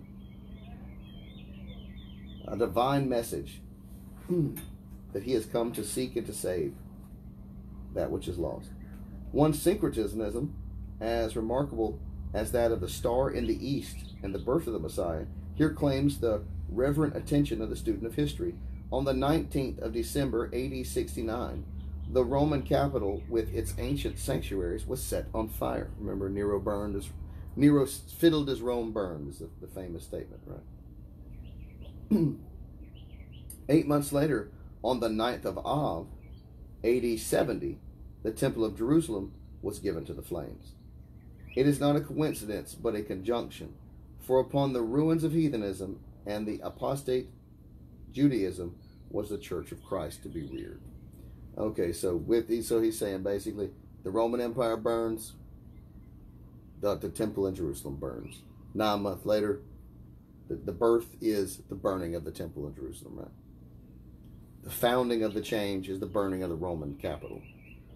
The fruition of the change is the burning of the temple. Because that's where people have to start accepting that they are the temple of the living God. God does not live in God does not live in houses built with human hands. He builds the houses he lives in. That's us. He built us. We didn't build ourselves. Our parents participated in the creation of us by giving seed, but he did everything else. He's the one that took care of all them other details that got us to where we are. He built a house to live in. A silence even more complete than that concerning the early life of Yeshua rests on the 30 years or more which intervened between the birth and the open forth showing of John in his character as forerunner of the Messiah. Only his outward and inward development and his being, quote, in the deserts, unquote, are briefly indicated in Luke 1:80. The latter assuredly not in order to learn from the Essenes, but to attain really in the lonely fellowship with God. what they sought externally. It is characteristic that while, you got to remember, his daddy was a priest. Okay, his daddy presented the offering at the temple. His daddy presented the fragrant offering before God. That's a once-in-a-lifetime opportunity for a priest. They drew lots. He'd been pulling that lot since the day he started for years. He had been pulling that lot, hoping he'd get to be the one to do it. Never got it. Priest was allowed to do it one time. You drew the lot, you get to do it. Be the last time you ever get to do it. Let somebody else have a chance. That's the way the system works. In lonely fellowship with God, what they saw externally, it is characteristic that while Yeshua could go straight from the home and workshop of Nazareth to the baptism in the Jordan, his forerunner required so long and peculiar preparation, characteristic of the difference of their persons and mission, characteristic also of the greatness of the work to be inaugurated.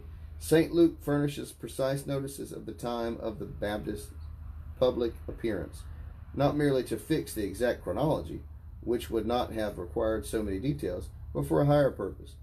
For they indicate more clearly than the most elaborate discussion the fitness of the moment for the advent of, quote, the kingdom of heaven, unquote. For the first time since the Babylonian captivity, the foreigner, the chief of the hated Roman Empire, according to the rabbis, the fourth beast of Daniel's vision. Rabbis, yes, the beast of Daniel. Nebuchadnezzar, obviously, because what are the beasts? They're the kingdoms that are around Israel. They're the kingdoms of the enemies of Israel, right? Babylon, boom. Head of gold, first beast. Medo-Persian Empire, body of silver. Second beast, the bear with the bones of an old kingdom in its mouth, right? Third, the four-headed winged beast, the skirt of bronze. It's the Greeks. The Greeks are the ones that came and conquered the Medo-Persians. It was Alexander the Great who conquered them and then took over Israel. And then his kingdom was divided into four, which is the four-headed beast. And where Ptolemy at first ruled Israel, it was then taken over by the Seleucids, which is where you get Antiochus Epiphanes from. So the fourth beast, the great and terrible beast, the fourth beast, is the Roman Empire. This is the one who comes and is given the authority. The beasts come because they're given authority over Israel. They become Israel's caretaker. Since the people of Israel will not caretake Israel, God instead sends someone else, a beast, someone who knows how to deal with flesh, and comes and sends in those who can deal with the flesh of men.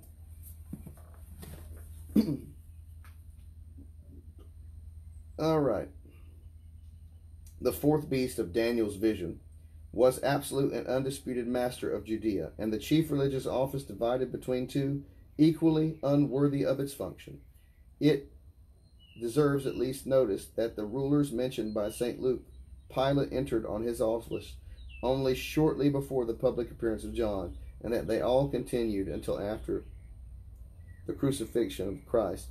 There was thus, so to speak, a continuity of these powers during the whole Messianic period.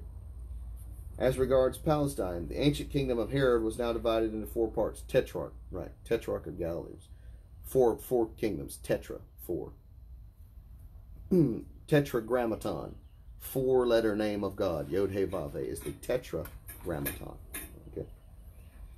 As regards Palestine, the ancient kingdom was divided into four parts. Judea being under the direct administration of Rome. That's where Pontius Pilate was. Two other tetrarchies under the rule of Herod's sons, Herod Antipas and Philip, while the small principality of Abilene was governed by Lysanias. Of the latter, no detail can be furnished, nor are there necessarily any in history. It is otherwise as regarded the sons of Herod, especially the character of the Roman government at the time. So whoever this guy, Lysanias, was, we don't know much about him. We just know his name. We don't know really what he did. Herod Antipas, that's Herod's son, whose rule extended over 43 years, reigned over Galilee and the Perea, the districts which were respectively the principal sphere of the ministry of Yeshua and John the Baptist. So Galilee's northern kingdom, right? Samaria, the northern kingdom. Galilee, of course, where the Sea of Galilee, the big lake, Sea of Galilee is, which the Jordan River flows out of and flows down from, right? So that would have been who the political figure would have been in most of what that they had involvement with, because they lived in Galilee and Herod Antipas was their direct ruler.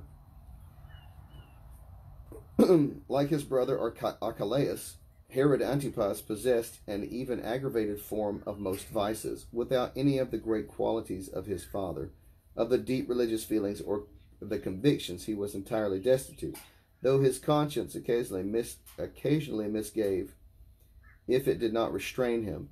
The inherent weakness of his character left him in the absolute control of his wife and the final ruin of his fortunes.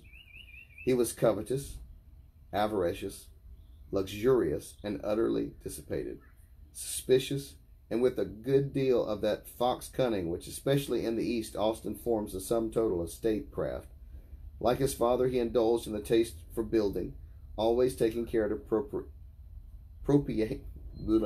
propitiate Rome by dedicating all to the emperor. So in other words, he would build. Herod Antipas was also a big builder of monuments to Rome's glory in Israel, because you got to always appease and appeal to the Romans.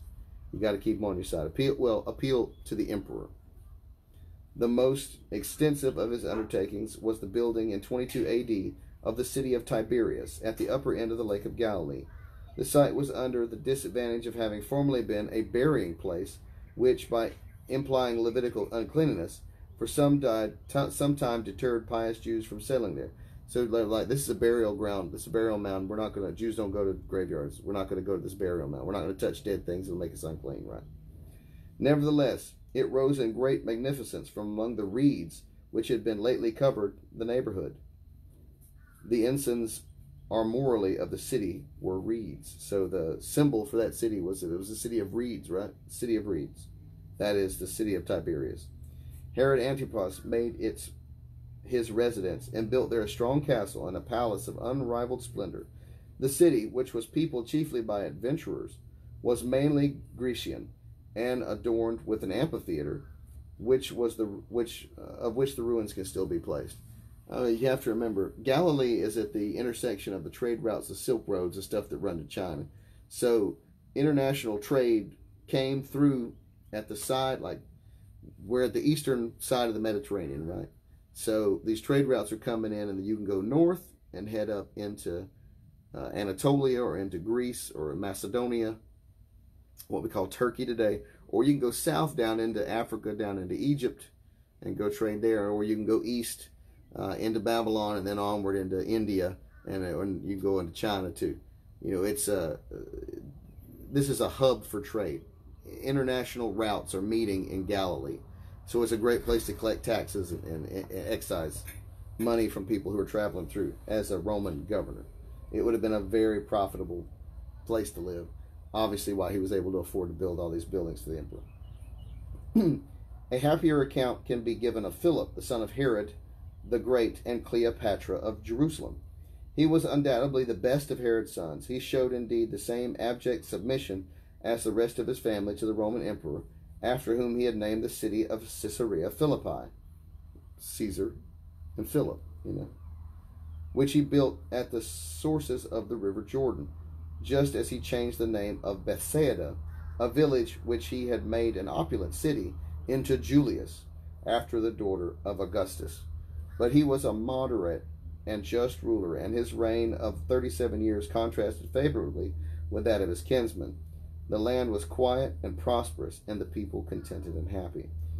As regards the Roman rule, matters had greatly changed for the worse since the mild sway of Augustus, under which, in the language of Philo, no one throughout the empire dared to molest the Jews. So while Caesar Augustus was on the throne, no Roman dared molest the Jews. Okay? So he's saying to you right there, Julius Caesar and Augustus Caesar were friends to the Jews. The only innovation to which Israel had then to submit were the daily sacrifices for the emperor and the Roman people, which they did at the temple. They made offerings for them. Offerings on festive days, prayers for them in the synagogues, and such participation in national joy or sorrow as their religion allowed. So it's like, so if the Romans have a celebration, if it's cool for y'all to celebrate with us, come on, celebrate. If it's not, you don't have to celebrate this festival. But you do have to pray for us to your gods. You have to sacrifice for us to your gods. Or in this case, your God, Yehovah Elohim. It was far from the other that Tiberius succeeded to the empire, and Judea was a province. Merciless harshness characterized the administration of Palestine, while the emperor himself was bitterly hostile to Judaism and to the Jews, and that although this is Emperor Tiberius. You got to remember, Tiberius fought a war against the Jews. Okay, that's him and Vespasian. They literally had to siege Jerusalem. While the emperor himself was bitterly hostile to Judaism and to the Jews, and that although personally openly careless of all religion, he didn't have a particular religion he was a part of. Under his reign, the persecution of the Roman Jews occurred, and Palestine suffered almost to the verge of endurance. The first procurator, from whom Tiberius appointed over Judea, changed the occupancy of the high priesthood 4 times, till he found in Caiaphas a sufficiently submissive instrument for Roman tyranny.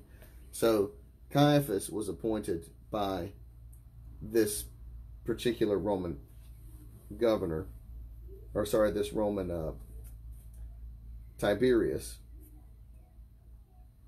but he was the 4th choice in his short reign till he could finally find somebody who would work with Rome. And you gotta understand, he didn't like the Jews. Okay, he's not Augustus. The next emperor was not like Augustus was.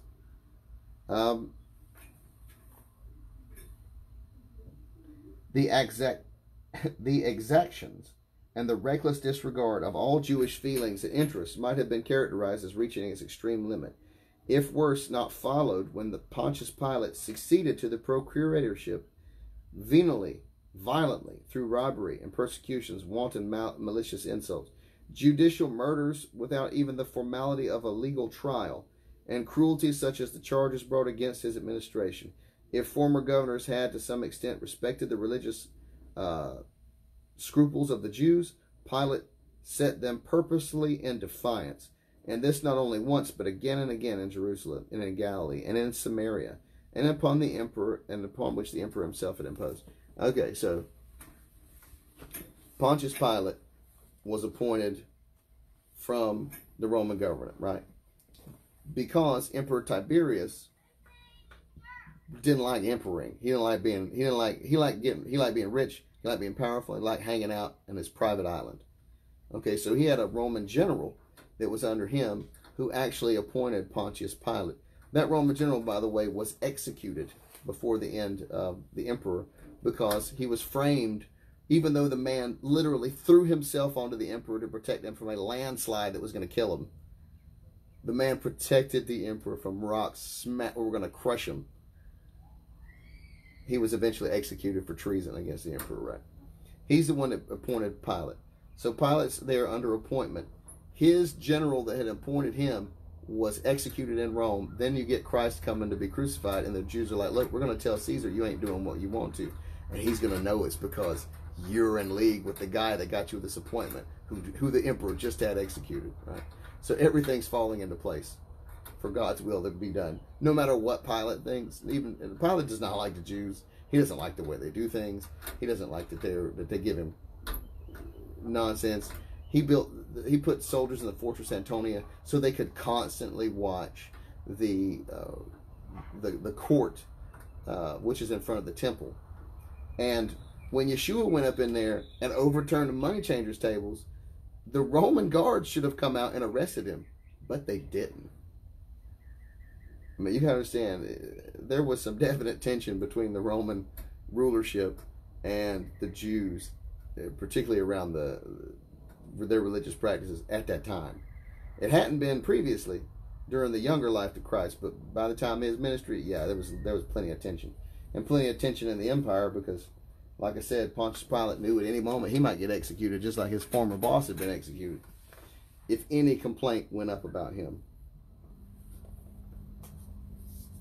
All right. Such then was the political condition of the land that when John appeared to preach the near advent of a kingdom with which Israel was associated, all that was happy and glorious, even beyond the dreams of the religious enthusiasts, and equally loud was the call for help in reference to those who held chief spiritual rule over the people. St. Luke significantly joins together as the highest religious authority in the land the names of Annas and Caiaphas. The former had been appointed by Quirinius.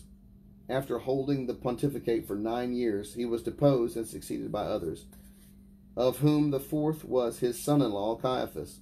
The character of the high priest during the whole of that period is described in the Talmud in very terrible language. And although this is no evidence that the house of Annas was guilty of the same gross self-indulgence or violence or luxury or even public indecency as some of their successors, they are included in the woes pronounced on the corrupt leaders of the priesthood, whom the sanctuary was represented as bidding depart from the sacred precincts which their presence defiled. It deserves notice that the special sin with which the house of Annas is charged is that of whispering, or hissing like vipers, which seems to refer to private influence on the judges in their administration of justice. Remember, when it says in the Bible that the sin of witchcraft is forbidden, that word means whispering. When it says witchcraft, it says whispering. So they're being accused of witchcraft. That is to say, influencing subtly through powerful deceptions and influences that you don't want other people to know you have or that you use. Okay, that's witchcraft. All right, let's see here. Guilty of the self-indulgence, bidding to depart from the sacred precincts, whispering or hissing like vipers, which seems to refer to private influence on the judges in their administration of justice, whereby morals were corrupted, judgment perverted, and the Shekinah withdrawn from Israel. So he's saying in one of the tractates in the Talmud said this is when the Shekinah was removed from Israel. In illustration of this, we recall the terrorism which prevented the Sanhedrin from taking the part of Yeshua, and especially the violence which seemed to have determined the final action of the Sanhedrin, against which not only such men as Nicodemus and Joseph of Arimathea, but even of Gamaliel would feel themselves powerless. But although the expression high priest appears sometimes to have been used in a general sense as designating the sons of the high priest, and even the principal members of their families, there could of course be only one actual high priest. The conjunction of the two names of Annas and Caiaphas probably indicates that, although Annas was deprived of the pontificate, he still continued to preside over the Sanhedrin, a conclusion not only borne out in Acts 4:6, where Annas appears as the actual president of the Sanhedrin, and by the terms in which Caiaphas was spoken of as merely, quote, one of them, but by the part which Annas took in the final condemnation of Yeshua. Such a combination of political and religious distress surely constituted the time of Israel's utmost need. As yet no attempt had been made by the people to right themselves by armed force. In these circumstances, the cry that the kingdom of heaven was at hand, and the call to preparation for it, must have awakened echoes throughout the land, and startled the most careless and unbelieving. It was according to St. Luke's exact statement in the 15th year of the reign of Tiberius Caesar, reckoning as provincials would do,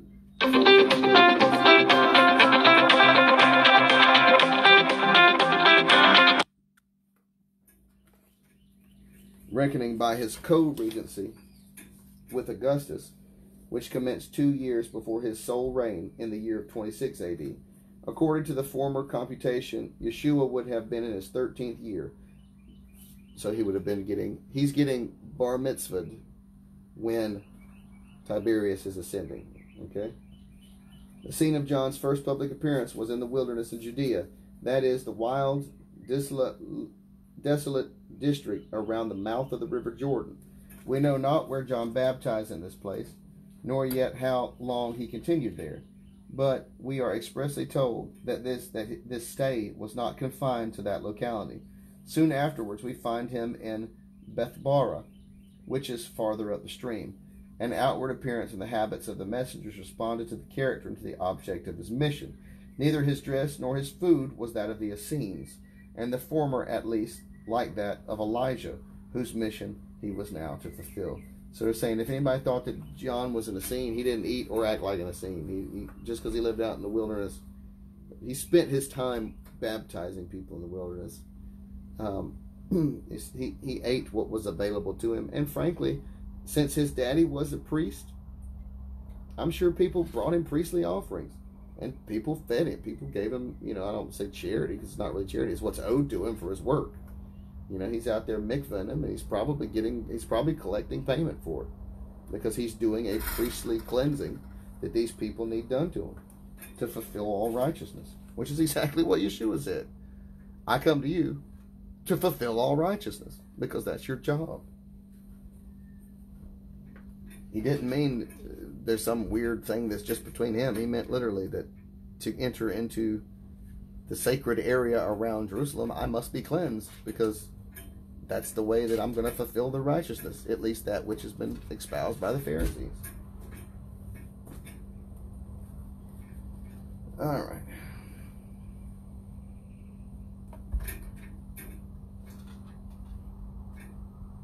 This was evidence alike by what he preached, and by the new symbolic rite from which he derived the name Baptist. The grand burden of his message was the announcement of the approach of the kingdom of heaven, and the needed preparation of his hearers for that kingdom. The latter he sought positively by admonition, and negatively by warnings, while he directed all to the coming one, in whom the kingdom would become, so to speak, individualized. So this is what a prophet does. He tells you what the result's going to be if you don't do what you're told, and he tells you what the results will be if you do what you're told. Now that's it. It's not knowing the future. It's understanding what God's will is, and God's will is that you obey him. Thus, from the first, it was the good news of the kingdom to which all of John's preaching was but subsidiary. Concerning the kingdom of heaven was the great message of John and the great work of Christ himself. We may here say that the whole of the Old Testament sublimated and the whole New Testament realized. The idea of it did not lie hidden in the Old to be opened up in the New Testament, as did the mystery of its realization. But this role of heaven and the kingdom of Jehovah,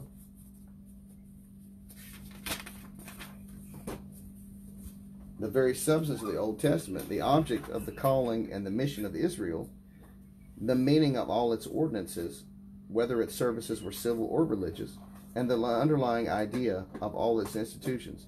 It explained alike the history of the people, the dealings of Elohim with them, and the prospects opened up by the prophets. Without it, the Old Testament could not be understood. It gave perpetuity to its teachings and dignity to its representations.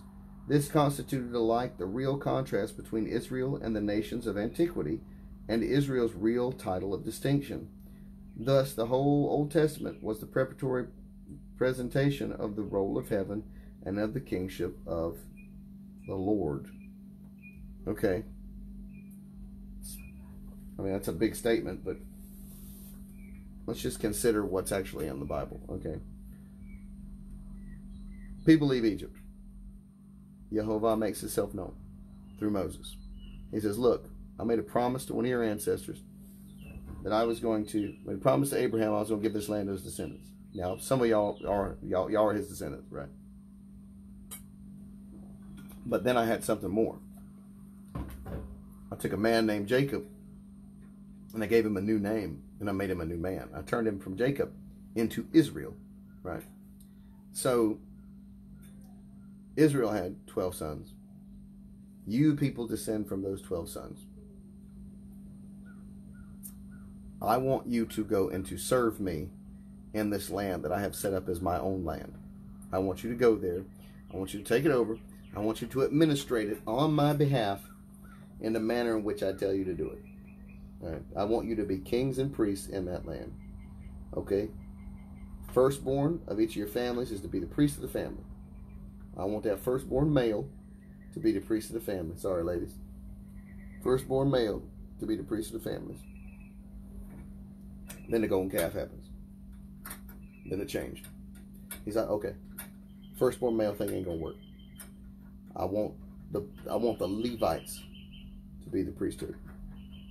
They will have no inheritance in this land we go to. You guys are gonna feed them. You're gonna take care of them. But beyond that, you're still gonna rule as kings. But you're not going to rule as priests, because obviously I can't trust you to be priests. So you're going to be kings still. Okay? But they rule as kings. They come into the land. They settle the land. They stop honoring one another by protecting one another, because that's kind of a requirement.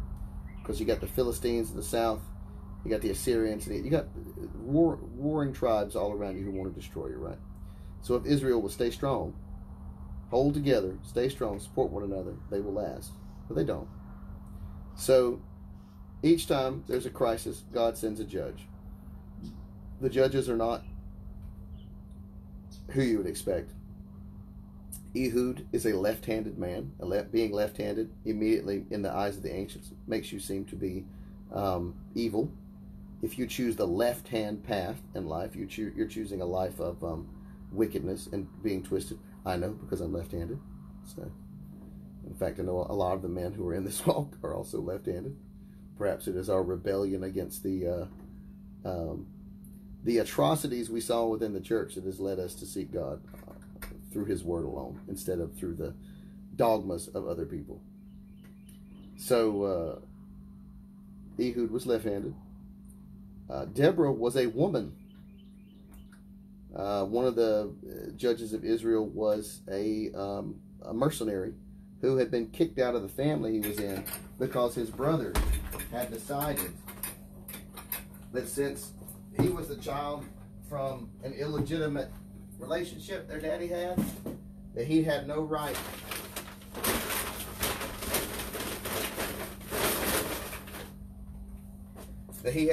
to claim inheritance, and that they, the children of a legitimate relationship, were the only ones who had the right of inheritance. So they ran him out the house, and then later came to him and said, look, we need you to defeat the enemies of Israel. And you know, I'm sure that was a humbling experience for the men who said, you're the bastard son of a whore. You're not clean like us. And yet, you know, that's who God chose to defeat the enemies of Israel. You know, that's how it works. He chooses the weirdos. He chooses the ones that don't fit the mold to go and demonstrate His power.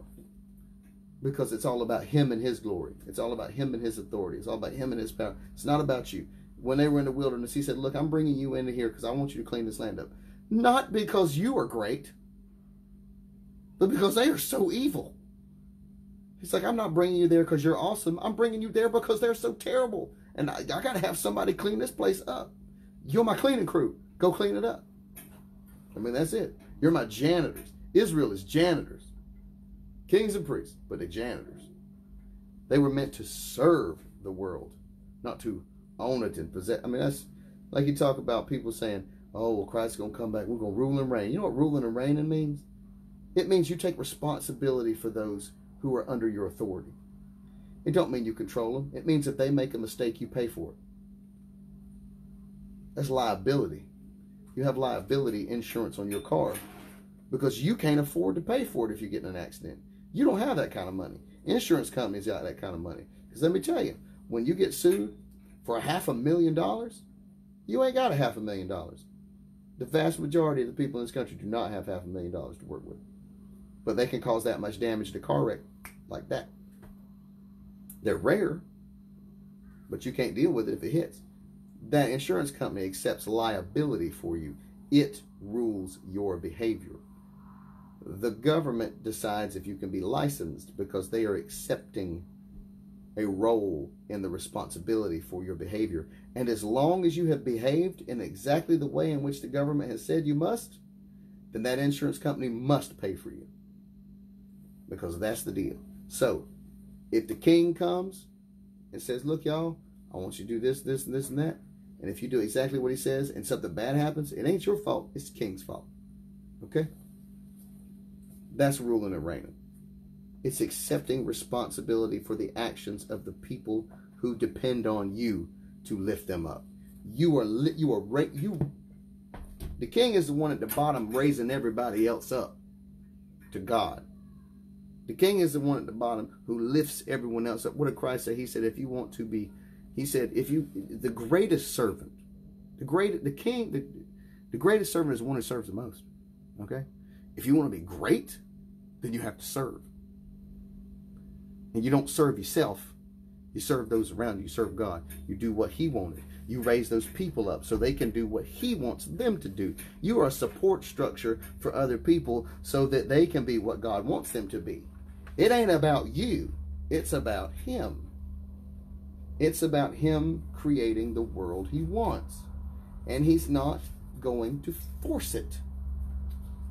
He's going to do it the right way, the slow way, because he is a gardener and he is growing the world he wants.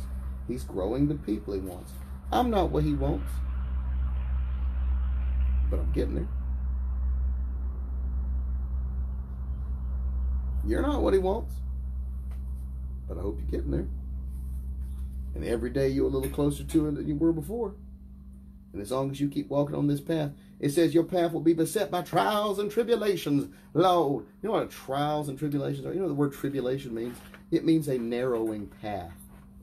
It means the longer you walk with God, the less able you will be to move to the left or to the right, because the road is going to get so narrow that you're going to be stuck walking a fine line, and then you'll be where he wants you.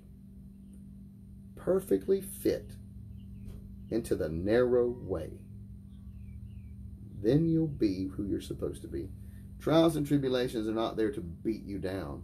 They might be there to beat the you out of you, but they're there to show you. Like here, take for instance, Satan comes to Yeshua in the wilderness, right? He offers him three things. He offers him the lust of the eyes, the lust of the flesh, and a proud life. That's what he offered him. He says, hey, how you doing? I bet you're pretty hungry. You've been out here starving for a long time. Why don't you tell them rocks to become bread? Because a man doesn't live by bread alone. He lives by every word from the mouth of God. He's like, yeah, that's a good one. Good one. He said, let me take you up on that. Let me take you up here and let me show you. Let me put you up on the top of the temple. Look at all this. Look at how glorious. You know, look at the glory here. This could all be yours. I mean, it's right here. Wait, just take it. He refused the lust of the eyes when it was offered to him. He refused what he saw.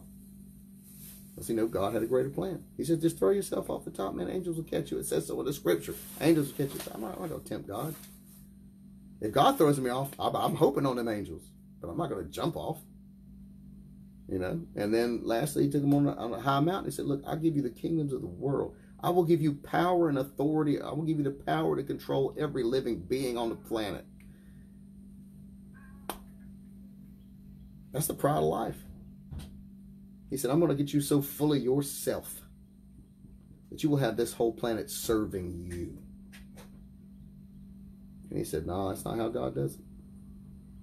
I'm here to serve the world. The world's not here to serve me. I'm here to serve it. That's your job. You're a slave. You're a slave to the world's biggest slave. Put some humble in your mouth when you talk to people. Get down on your knees and on your face. You listen to what other people have to say. Don't tell them who they're supposed to be. Listen to who they are.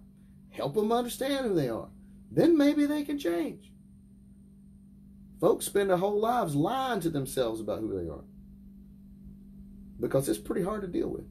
Because let me tell you, go on YouTube and look up modern psychological experiments involving the autonomic nervous system. That is the part of your brain that you are not consciously aware of. And you will find out through people with split brain. Look up the people who have split brain, where they actually cut the brain in half to stop epileptic seizures. People who have had that done to them, where they literally have two brains that are it's like having two different people in your head, because the two halves of their brain don't directly communicate anymore. And the two different halves of the brain have their own thoughts, and they deal with the world in their own ways. But what people have learned through the experiments is that the part of your brain that is not consciously you is continuously influencing the one that is consciously you. The part of you that's you is right here. You got a little section of brain right up here that you are operating out of. The conscious you is right here. If this, when they do a transorbital lobotomy and they cut all that up, they just turn into zombies. Their bodies still worked. Their lungs still pumped. Their hearts still pumped. Some of them could even move around. But they weren't living, intelligent people anymore. A lot of them turned into zombies. Some of them, they got helped because they were vicious and they were monsters. And the only way to stop them from doing that was just to disconnect the connections. Okay, but God says, you take my word and you put it as frontlets between your eyes. You'll see Jews wrap the tefillin and they'll put a little cube up here with a little bit of God's word in it, right on this part of their head. Why? They don't know why. They do it because it's tradition. I'll tell you why. Because this is where you are. So you take the word of God and put it right there where you are. And you will be able to drive this fleshy body and turn it into a temple of God. The temple of the living God. However, if you refuse, then you will become a temple of the flesh and a slave to it. And you will believe that might makes right. And you will believe that he who has the gold makes all the rules. And all you will care about is where the food's coming from you putting in your mouth.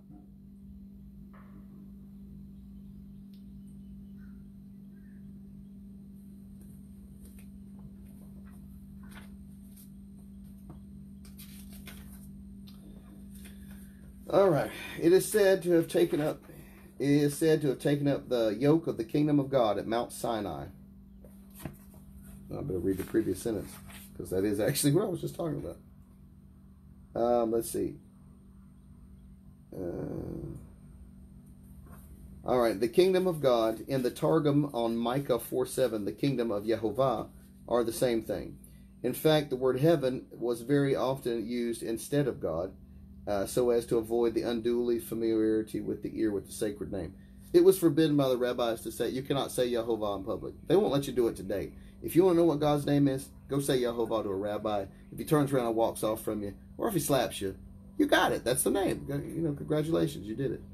But it's forbidden to be said in public because the Greeks forbade it first.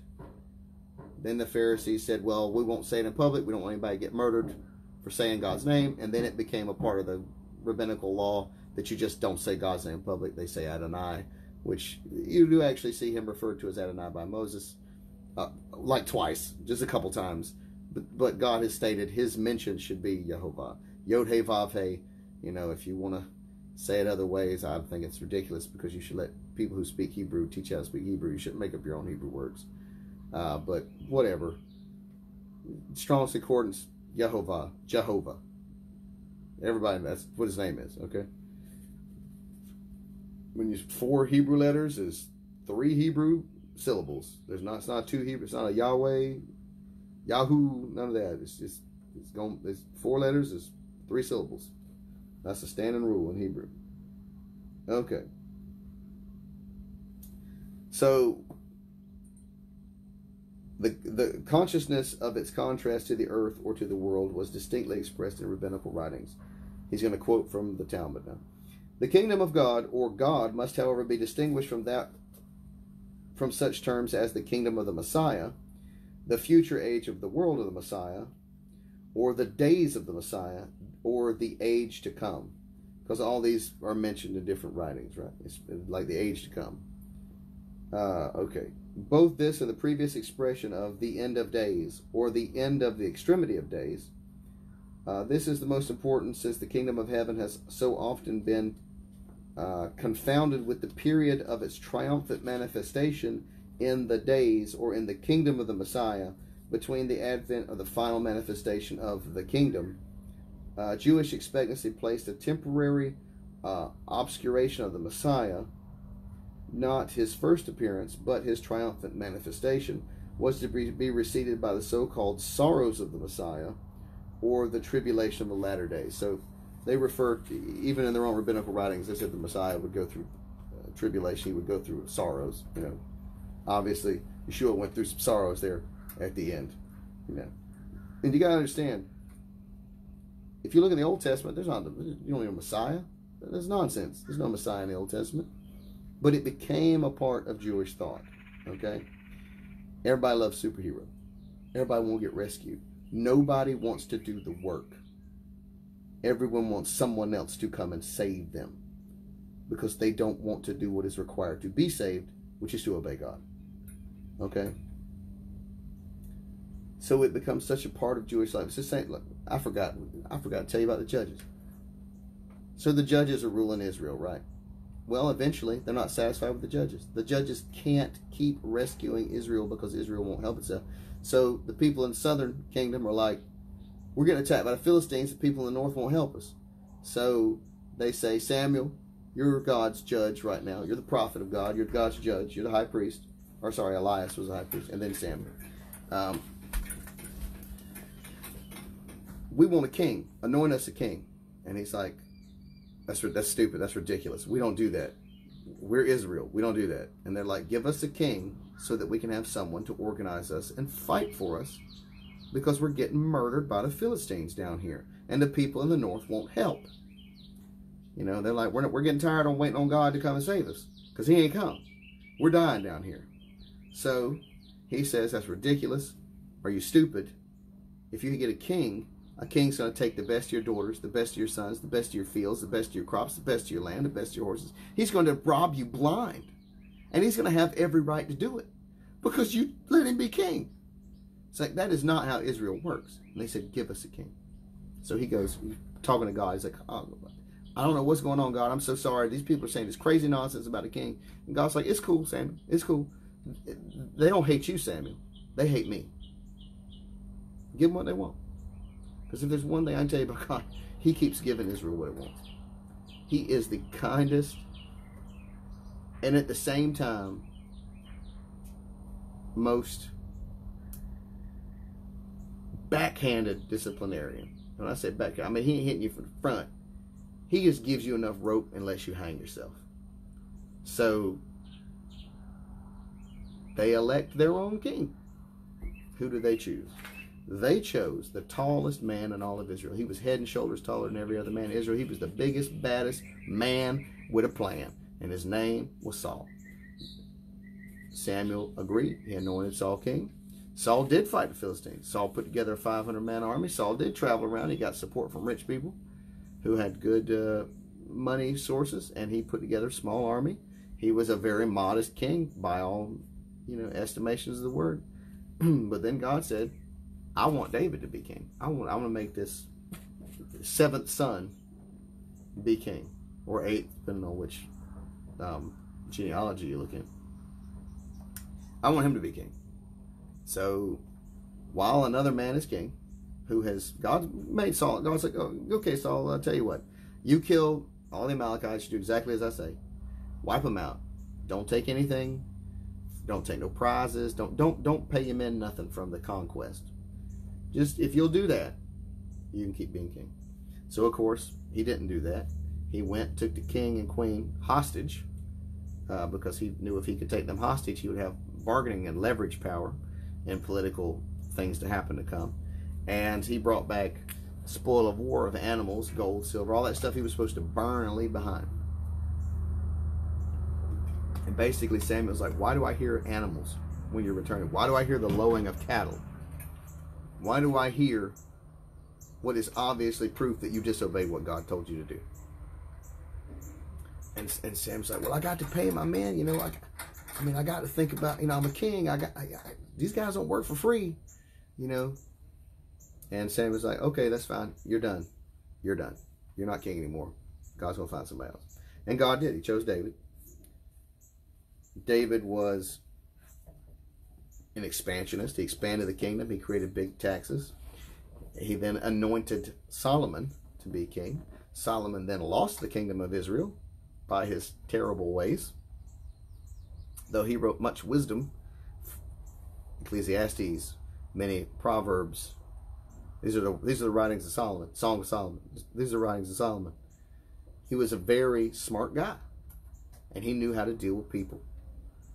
But he didn't know how to deal with God, because God's real simple and easy to deal with, and he says, just do what I want and I'll take care of all the other details. Solomon's like, listen, let me teach you how to take care of all the other details. And God doesn't have to. You can do it.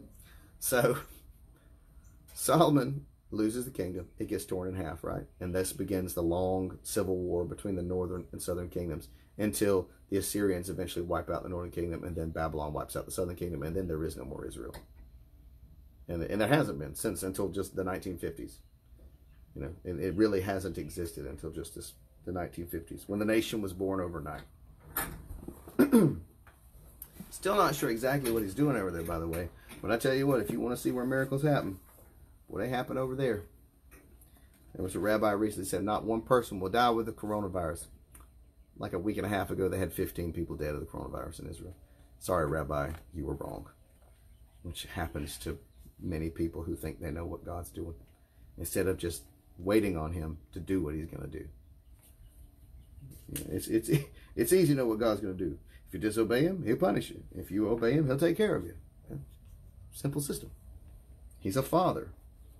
If you do what daddy wants, daddy likes it. Daddy likes rewarding you for doing what you're supposed to do. If you walk contrary to daddy and disobey daddy, daddy spank. Daddy will correct. And eventually daddy gonna kick out if you keep doing it. That's exactly what he does. All right, let's see what we got here. Concerning the Messiah and the coming of his tribulation of his latter days.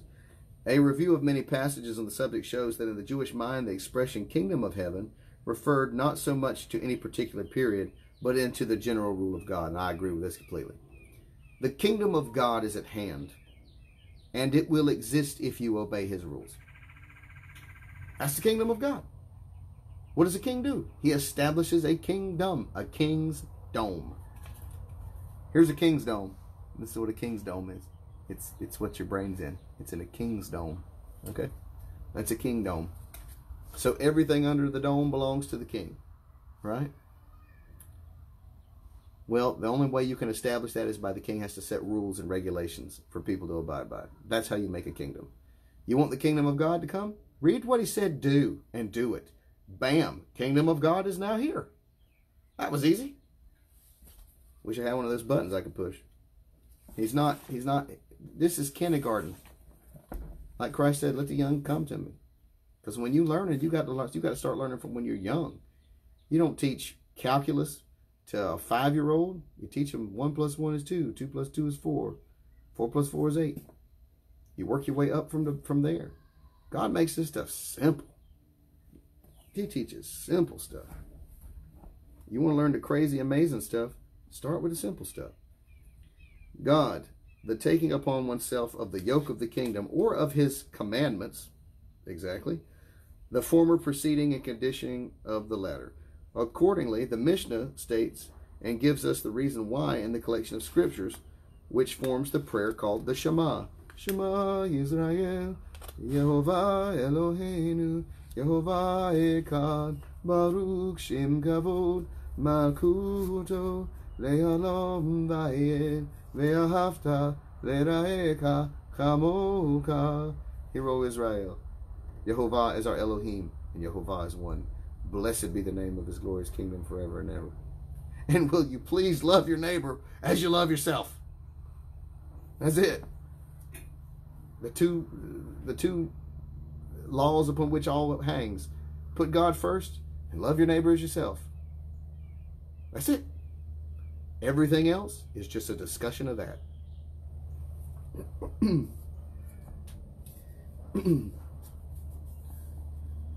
All right, and Deuteronomy has an admonition, Deuteronomy 11:13, because a man takes upon himself first the yoke of the kingdom of heaven, and afterwards that of the commandments. And in this sense, the repetition of the Shema as the personal acknowledgement of the rule of Yehovah is itself often designated as taking upon oneself the kingdom of heaven. Similarly, the putting on of the phylacteries and the washing of the hands are also described as taking upon oneself the yoke of the kingdom. To give the instances, Israel is said to have taken up the yoke of the kingdom of God at Mount Sinai. And what happened at Mount Sinai? Well, that's where Moses got the 10 Commandments. If you obey the rules of a king, then you have established his kingdom.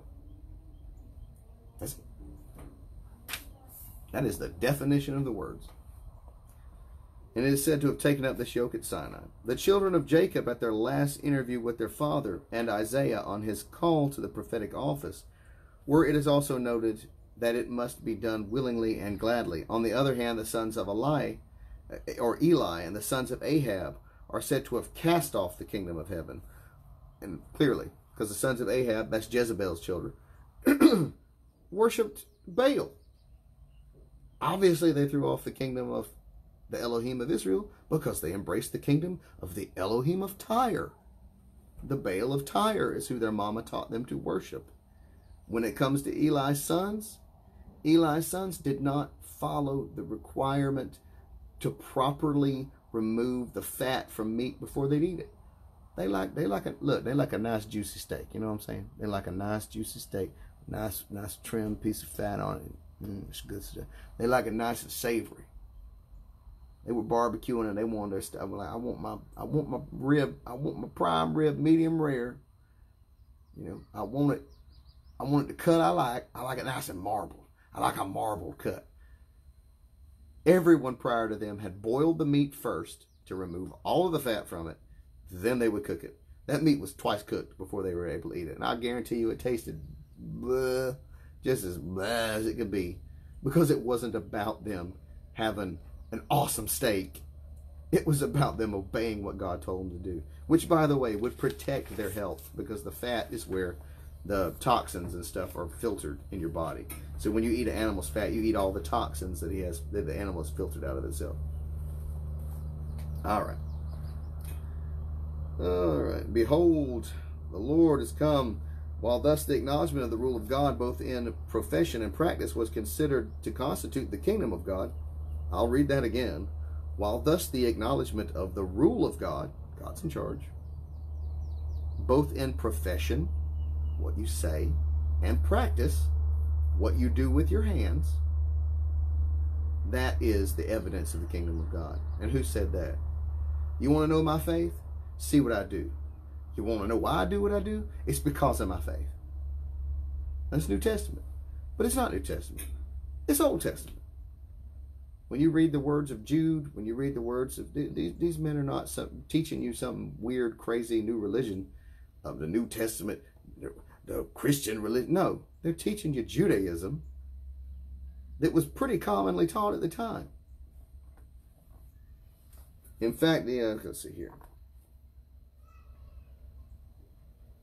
Thus, in the Targum of Isaiah 4:9, those are explanations, but Targums are explanations by the rabbis who taught them. The words, behold your God, are paraphrased. The kingdom of your God is revealed. Similarly, we read, when the time approaches that the kingdom of heaven shall be made manifest, then shall be fulfilled that, quote, the Lord shall be king over all the earth. So, if Israel will do what God said, then God will be the king over all of the earth. Israel's job is to do, okay, high priest, on Yom Kippur, goes into the most holy place. He anoints the Ark of the Covenant. He apologizes to God for all of Israel and says, well, first he apologizes for himself. He's like, I'm sorry for all the crap I've done. I know I've done something wrong. I'm so sorry. Apologizes for Israel. We have all done wrong. I'm so sorry. Please continue to work with us. This is propitiation. This is where it says, only by the blood of Christ am I saved.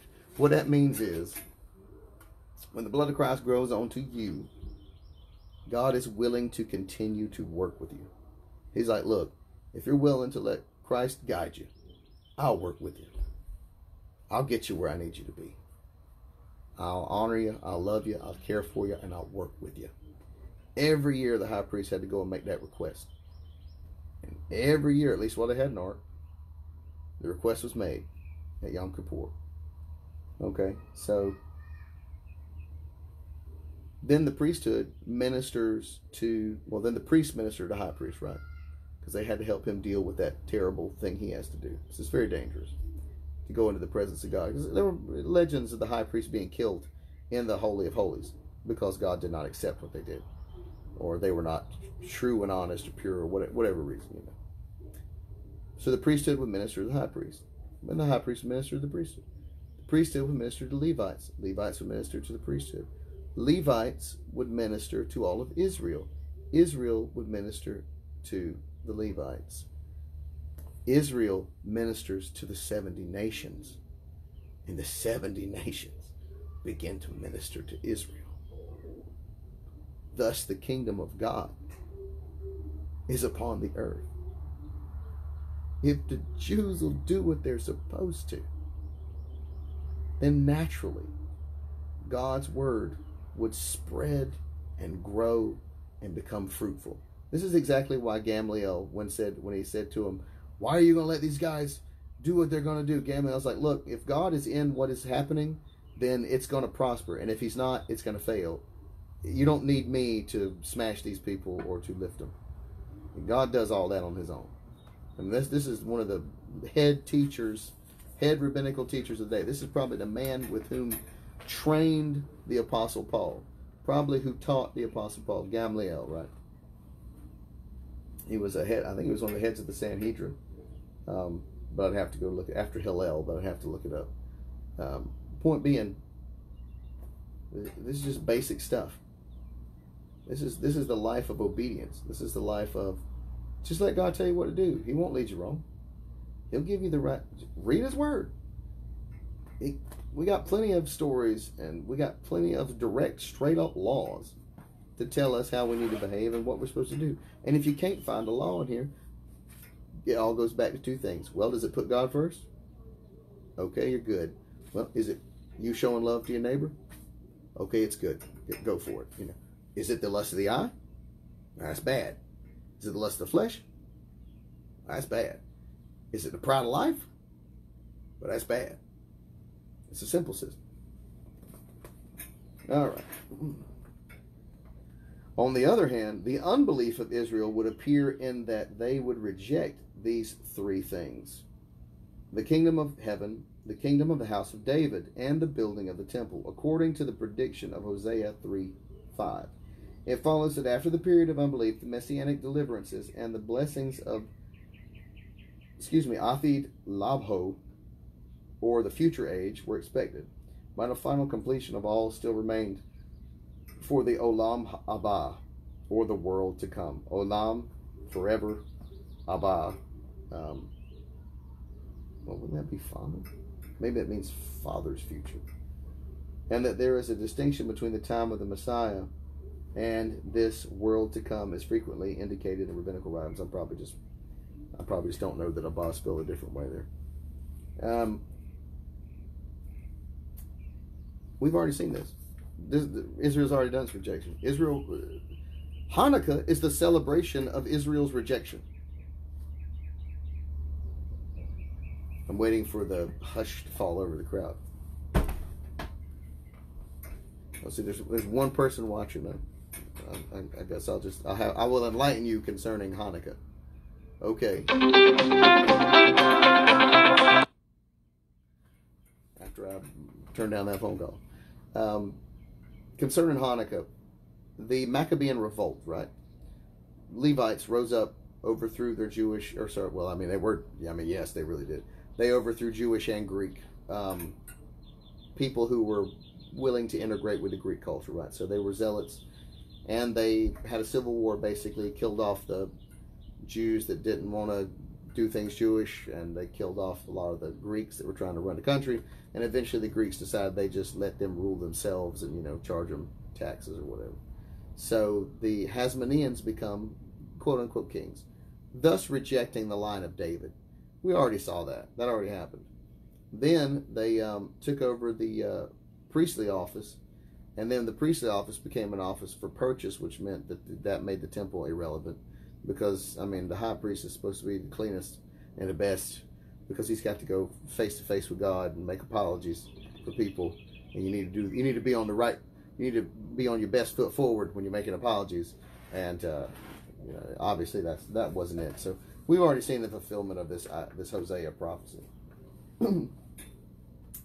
As we pass from the Jewish ideas of the time to the teaching of the New Testament, we feel that While there was a complete change of spirit, the form in which the idea of the notion that the expression refers to the church, whether visible according to the Roman Catholic view or invisible according to the certain Protestant writers, the kingdom of God or the kingly rule of God is an objective fact. The visible church can only be the subjective attempt at its outwards realization, of which the invisible church is the true counterpart. When Christ says in John 3:3 that, except a man be born from above, he cannot see the kingdom of God, he teaches in opposition to the rabbinic representation of how the kingdom of God was taken up. Then a man cannot even comprehend that glorious idea of the reign of God and of the becoming of by conscious self-surrender, one of his subjects, except he first be born from above. Similarly, the meaning of Christ's further teaching on this subject seems to be that, except that a man be born of water, which is the profession, it's a mikvah, and of the Spirit, which is the words from God's mouth, right? He cannot really enter into fellowship in the kingdom. Okay, well, that's pretty obvious. If you don't get yourself clean, and you don't obey God's words, then you have no part in his kingdom.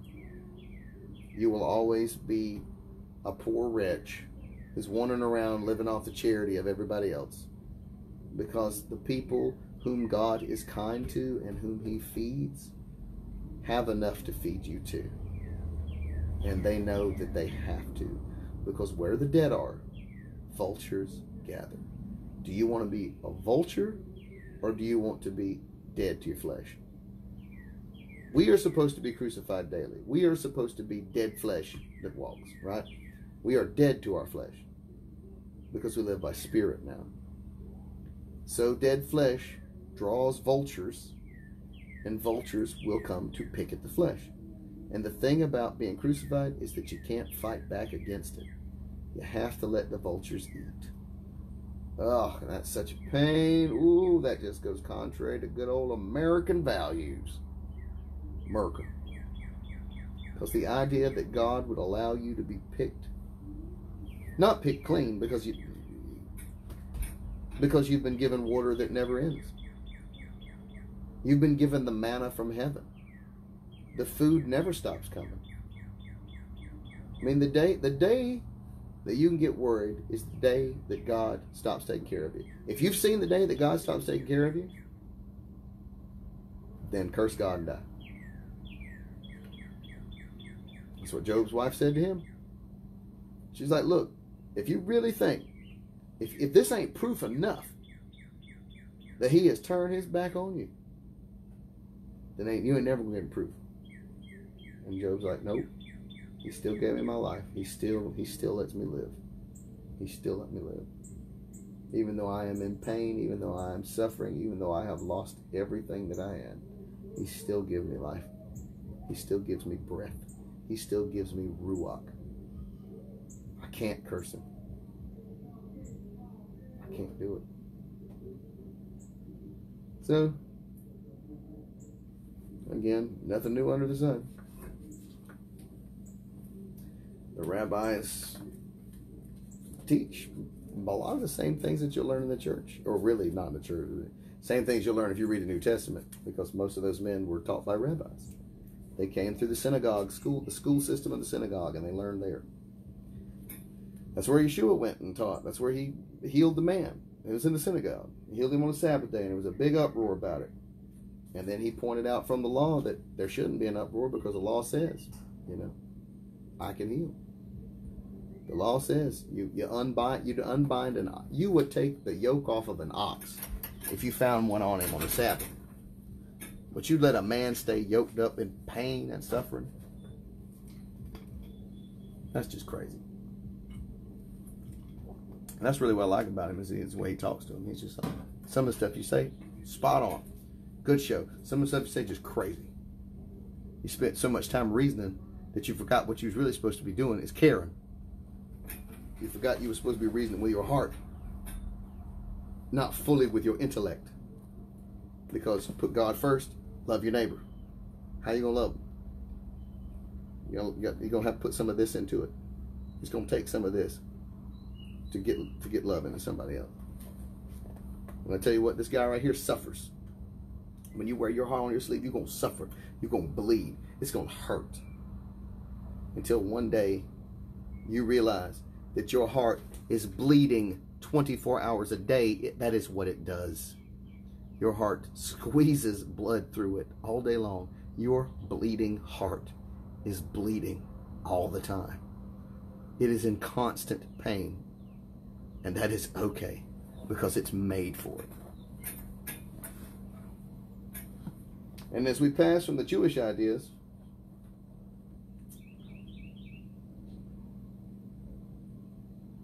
let's see here. Similarly, the meaning of Christ's further teachings on this subject seem to be that, except a man be born of water and of the Spirit, he cannot really enter the kingdom. In fact, an analysis of 119 passages in the New Testament where the expression kingdom occurs shows that it means truly the rule of God, which was manifest in and through Christ, is apparent in the church, gradually develops among hindrances, and is a triumphant at the second coming of Christ, which is the end, and finally perfected in the world to come. Thus viewed, the announcement of John and the near advent of this kingdom had deepest meaning, although, as so often is the case of propheticism, the stages that intervene between the advent of the Christ and the triumph of the kingdom seem to have been hidden from the preacher. He came to call Israel to submit to the reign of God, about to be manifest in Christ. Okay, not submit to Christ, submit to the reign of God manifest in Christ. That is to say, this man, Yeshua, is a living example of what a man who lives by the word of God alone is. This is what he looks like. Okay? That's your example. Follow the example. Learn. Be taught. You've been given an example. Hence, on the one hand, he called them to repentance, which is to teshuvah, which is to turn and return. So turn around and go back to. That's teshuvah. Turn around and go back to God, right? Turn from yourself, return to God. He came to call Israel to submit. Hence, with all that is implied and with all that on the other, pointed them to Christ in the exaltation of his person and in his office. Or rather, the two combined might be summed up to call it a change of mind. Repent, which implies not only a turning from the past, but a turning to Christ in the newness of mind, and thus the symbolic action by which this preaching was accompanied might be designated the baptism of repentance. So, of course, the baptism of repentance would be that you actually agree to stop doing what you want and to start doing what God wants. But to do that, you actually have to learn what he wants. Which is why when Paul's writing to Corinth, to the Corinthians, he says, listen, I so desperately would love to feed y'all meat, but you ain't ready for meat. You're little babies. I got to teach you milk. You got somebody in this. You got somebody in this congregation who has taken his father's wife. That is strictly forbidden in the Torah. I have taught you that it is strictly forbidden, and yet still you do it, and you smile about it, and you say, "Well, it's okay. Grace abounds." He's like, "Get that man out of the congregation, or I'm not going to come back and have nothing to do with you." Okay? Because he was working to create a holy, set-apart people. Not a grace and mercy-filled group of people. God has got plenty of grace and mercy. God has mercy enough for everyone. Okay? You have a duty to put yourself into the conditions he wants you to be in. Your duty is not to go out and murder other people. Your duty is to clean yourself and to keep yourself clean. He likes his women to smell nice. And when you got the stink of death on you, you don't smell nice. It's a very simple system, y'all. All right. The account given by Luke bears on its face that of a summary, not only of the first, but all of John's preachings. The very essence of his hearers at this call to and baptism of repentance was give to the point on these words. Did they who, notwithstanding their sins, lived in such security of carelessness and self-righteousness, really understand and fear the final consequences of resistance to the coming kingdom? If so, theirs must be the repentance not only in profession, but in heart and mind, such as would yield fruit, both good and visible, or else did they imagine that, according to the common notion of the time, the vials of wrath were to be poured out only on the Gentiles, while they, as Abraham's children, were sure of escape, in the words of the Talmud, that the night was only to the nations of the world, but the morning to Israel. So, yes, if Israel did exactly what it was supposed to do, I do believe that the night would be on the rest of the world and the mourning for that world would be upon Israel, because Israel should mourn. When the Egyptians lost all their firstborn, there should have been mourning in Goshen. There should have been people saying, "Oh no, I'm so sorry. I tried to tell you. I did everything I could to tell you. You got to put that blood on that door." And I don't know if you've seen the Ten Commandments movie with Charlton Heston, but they run and put blood on the door of an Egyptian family. Somebody did that they cared about to spare that Egyptian family the loss of their child, which is, looks great in the movie. I don't know if it's what really happened. I hope so. I really do. I hope they went around and threw blood on all kinds of people's doors to keep them safe. Folks they knew and cared about, who had took care of them and been friends with them. Tell you what, I probably would. I don't know. I don't know. It definitely be on my door. I'll be like, "Look, y'all, I don't know what's going to happen, but he said put blood on the door. I'll put blood on my door. I'll do it. I'm scared of it. I'm stupid, but I take him at his word."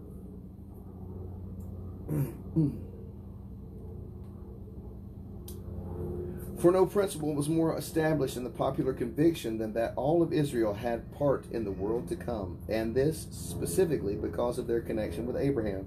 This appears not only in the New Testament, John 8:33, from Philo and Josephus, but also from rabbinical passages. The merits of the fathers is one of the common phrases in the mouth of rabbis.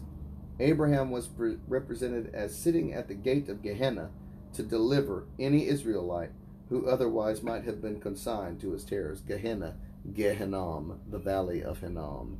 Yes, we don't want to go to the valley of Hinnom. That's where the trash is burning, where the fires are never quenched, and where the worm never dies, where there is weeping and gnashing of teeth, because that's where the trash is burned, and that is where the babies were murdered to Moloch. So yes, obedience to the God of Abraham will save you from those things, because you're not allowed to go out where the nastiness is. And you're definitely not allowed to murder children and give them to Moloch. Those things are not allowed. Who otherwise might have been consigned to his terrors. In fact, by their descent from Abraham, all the children of Israel were nobles, infinitely higher than any proselyte. Of course, yes. What exclaims the Talmud shall the born Israelite stand upon the earth and the proselyte be in heaven? Question mark. In fact, the ships on the sea were preserved through the merit of Abraham. The rain descended on the account of it. For his sake alone had Moses been allowed to ascend into heaven and to receive the law. For his sake the sin of the golden calf had been forgiven. His righteousness had been many occasions been the support of Israel's cause. Daniel had been heard for the sake of Abraham. Nay, his merit availed even for the wicked in its extravagance. The Midrash thus apostrophes Abraham, quote, "If thy children were even morally dead bodies without blood vessels or bones, thy merit would avail for them." And that's a common rabbinical thing where you say, well, if there's somebody who's awesome and did good, then we can pray to them and have them support us, which is exactly what people do with Christ all the time.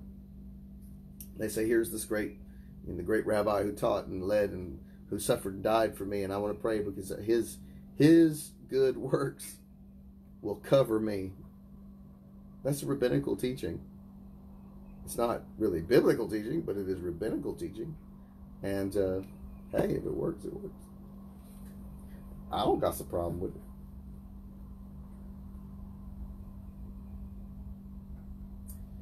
But if such had been the inner thoughts of his hearers, John warned them that God was able of these stones that strewn the riverbank to raise up children unto Abraham, or reverting to his former illustration of fruit meets for repentance, that the proclamation of the kingdom was at the time the laying of the axe to the root of every tree that bore not fruit. He's like, look, you quit with all this, the merit of others. You better start bearing fruit. You better, God's going to come with his winnowing fork, and chop down every tree that does not bear fruit. Because he's had enough of this saying, well, I'm gonna do what I want, but I'm gonna pray to these rabbis, and they're gonna do it for me. No. Israel's job is kings and priests. And he had to break it up into priests and kings. Then he had to break it up into one king and slaves. But when that king was removed, y'all kings again. Okay? Caesar might be your emperor, but you are kings again. Kings serve under the emperor. Let's see. That of every tree that bore not fruit, then making implication of it in answer to the specific inquiry of various classes, the preacher gave them such practical advice as applied to the well-known sins of their past, yet in this also not going beyond the merely negative or preparatory element of repentance. The positive or all-important aspect of it was to be represented in the Christ. It was only natural that the hearers wondered whether John himself was the Christ, since he has thus urged repentance. For this was so closely connected in their inner thoughts to the advent of the Messiah, that it was said, if Israel repented but one day, the Son of David would immediately come. But here John pointed them to the difference between himself and his work, and the person of the mission of Christ. In the deepest reverence, he declared himself not worthy to do him service as a slave or as a disciple.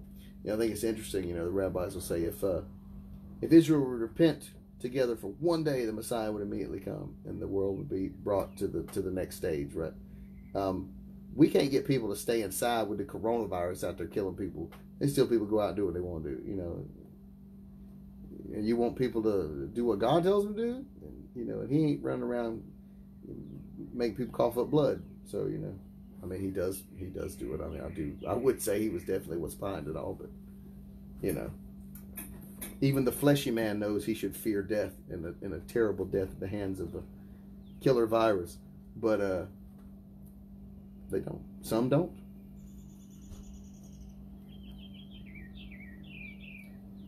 His baptism would not be of preparatory repentance and with water, but the divine baptism in the Holy Spirit and with fire. Well, we know what God is. He's an all-consuming fire, right? Burns away all the crap and keeps the good, pure things.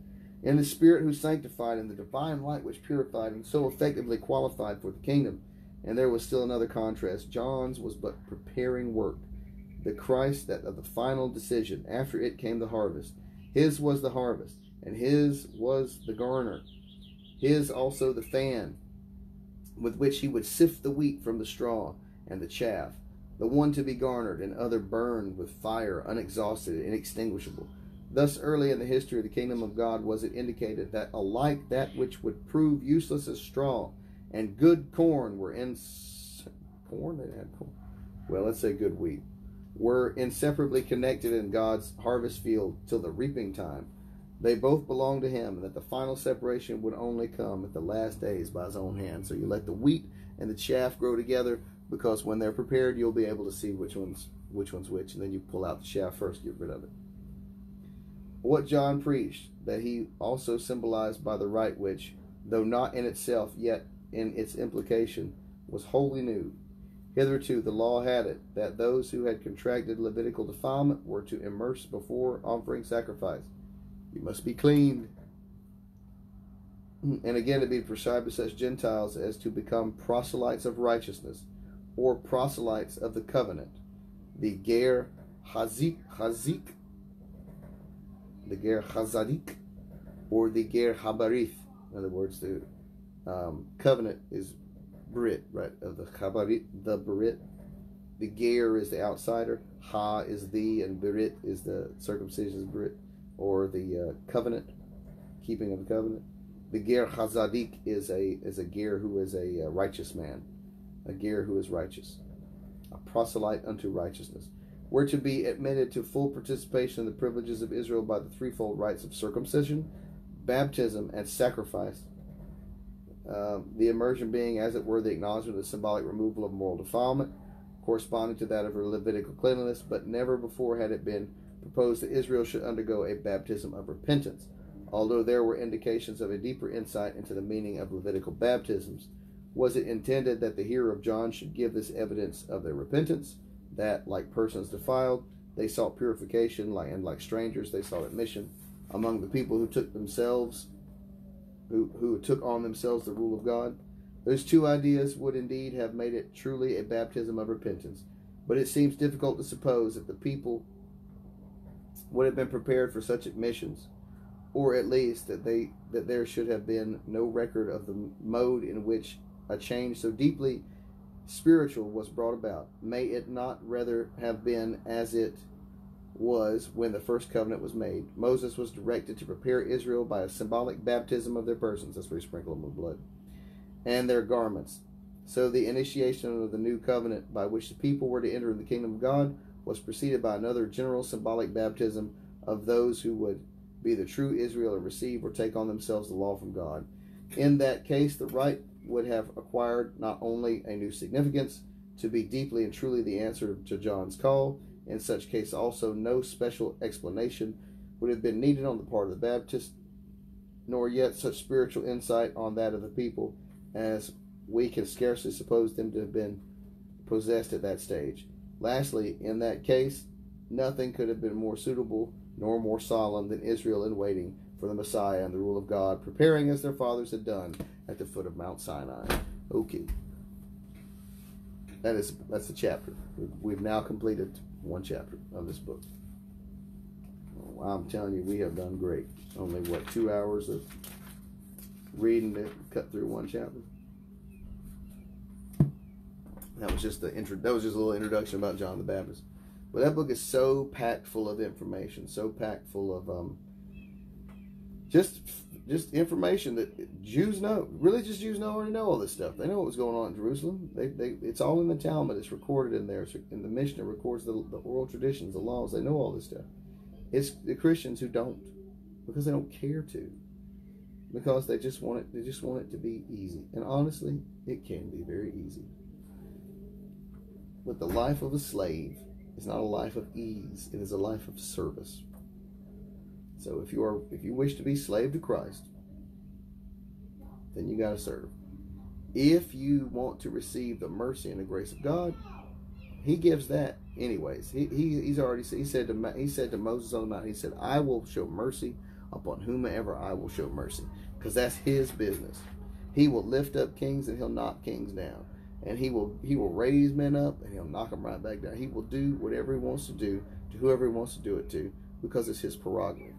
He's made a deal with the people that want to covenant with Him concerning what He'll do for them. And part of that covenant means He's going to take care of you. He's going to feed you. You get that manna. You get that water. You get the things you need to live, but you live to serve. So, that being said, Baruch Haba Hashem. So blessed be God's name, Jehovah, and all power and all glory is to Him. And don't let your pride get in the way of coming to understand that your life really is a life of just being humble. It's humble like Moses' time, and instead of anger or misgivings or unforgiveness or whatever else people, all those things just an outshoot of pride. That's what it really is. It's an outshoot. It's when we think that we really are in control, that's when we start having problems, because we're really not. God's in control. If you're having a problem, ask Him to help. Wait on Him. Give Him time to help. He'll fix it. You didn't get in trouble overnight. Well, I mean, some of us do. Give Him time. If He fails you, well, obviously He ain't for you. He ain't failed me. So I appreciate Him. I appreciate you. Be blessed, and I hope everyone's having a good pandemic. Quarantine. Oh, speaking of which, by the way, one day when we're looking back, people are like, "Oh, the end of the world's coming." I had some guys like, "Christ's going to be here within 3 years," because this. I'm like, man, don't you think people were saying that during that Spanish flu? Don't you think people were saying that when Rome burned? Don't you think people were saying that when London burned? We're having something that's never happened before. We live in an age when people are actually aware of what causes the problem. And we can actually avoid it. We have been told by scientists that it can be avoided. We can keep ourselves safe by being set apart, separated out, set apart, right? By being holy, keeping ourselves clean, keeping ourselves separate. We will be protected from this plague. Now, there might be some folks that end up very poor, but most people, 90% of people are already very poor. 9% of people in the world are dirt poor, living on 2 days of $2 a day or whatever it is. The problem is going to be for folks in the Western world who are going to start to experience being poor. And it's going to be rough. But it's okay, because it'll just teach you to depend on God again. And if you take the time that's being given to you now and use it in a productive manner, glorify Him, thank Him for the time, and just take care of things that you should have been taking care of anyways, that you've been putting off. When you look back, you'll be like, thank you, God, for all that time you gave me. Thank you for the time that you set me apart. By the way, Passover's right around the corner. Let's get that leaven out of your house. It's spring cleaning time. Clean your house. Spring clean it. You got no excuse. You're there. Clean it. Get the leaven out of your house. Get the dust out of your house. Get the dirt out of your house. Get all the uncleanliness out of your house. Have a spick and span. That spick and span, it used to be a cleaner called. It's probably still out there. It's called spick and span. My mom used to use it. But get your house spick and span clean. Do it. Clean it. It's time for it. It's that time of year. God has put you in a unique position to do just that. Be thankful. And be blessed.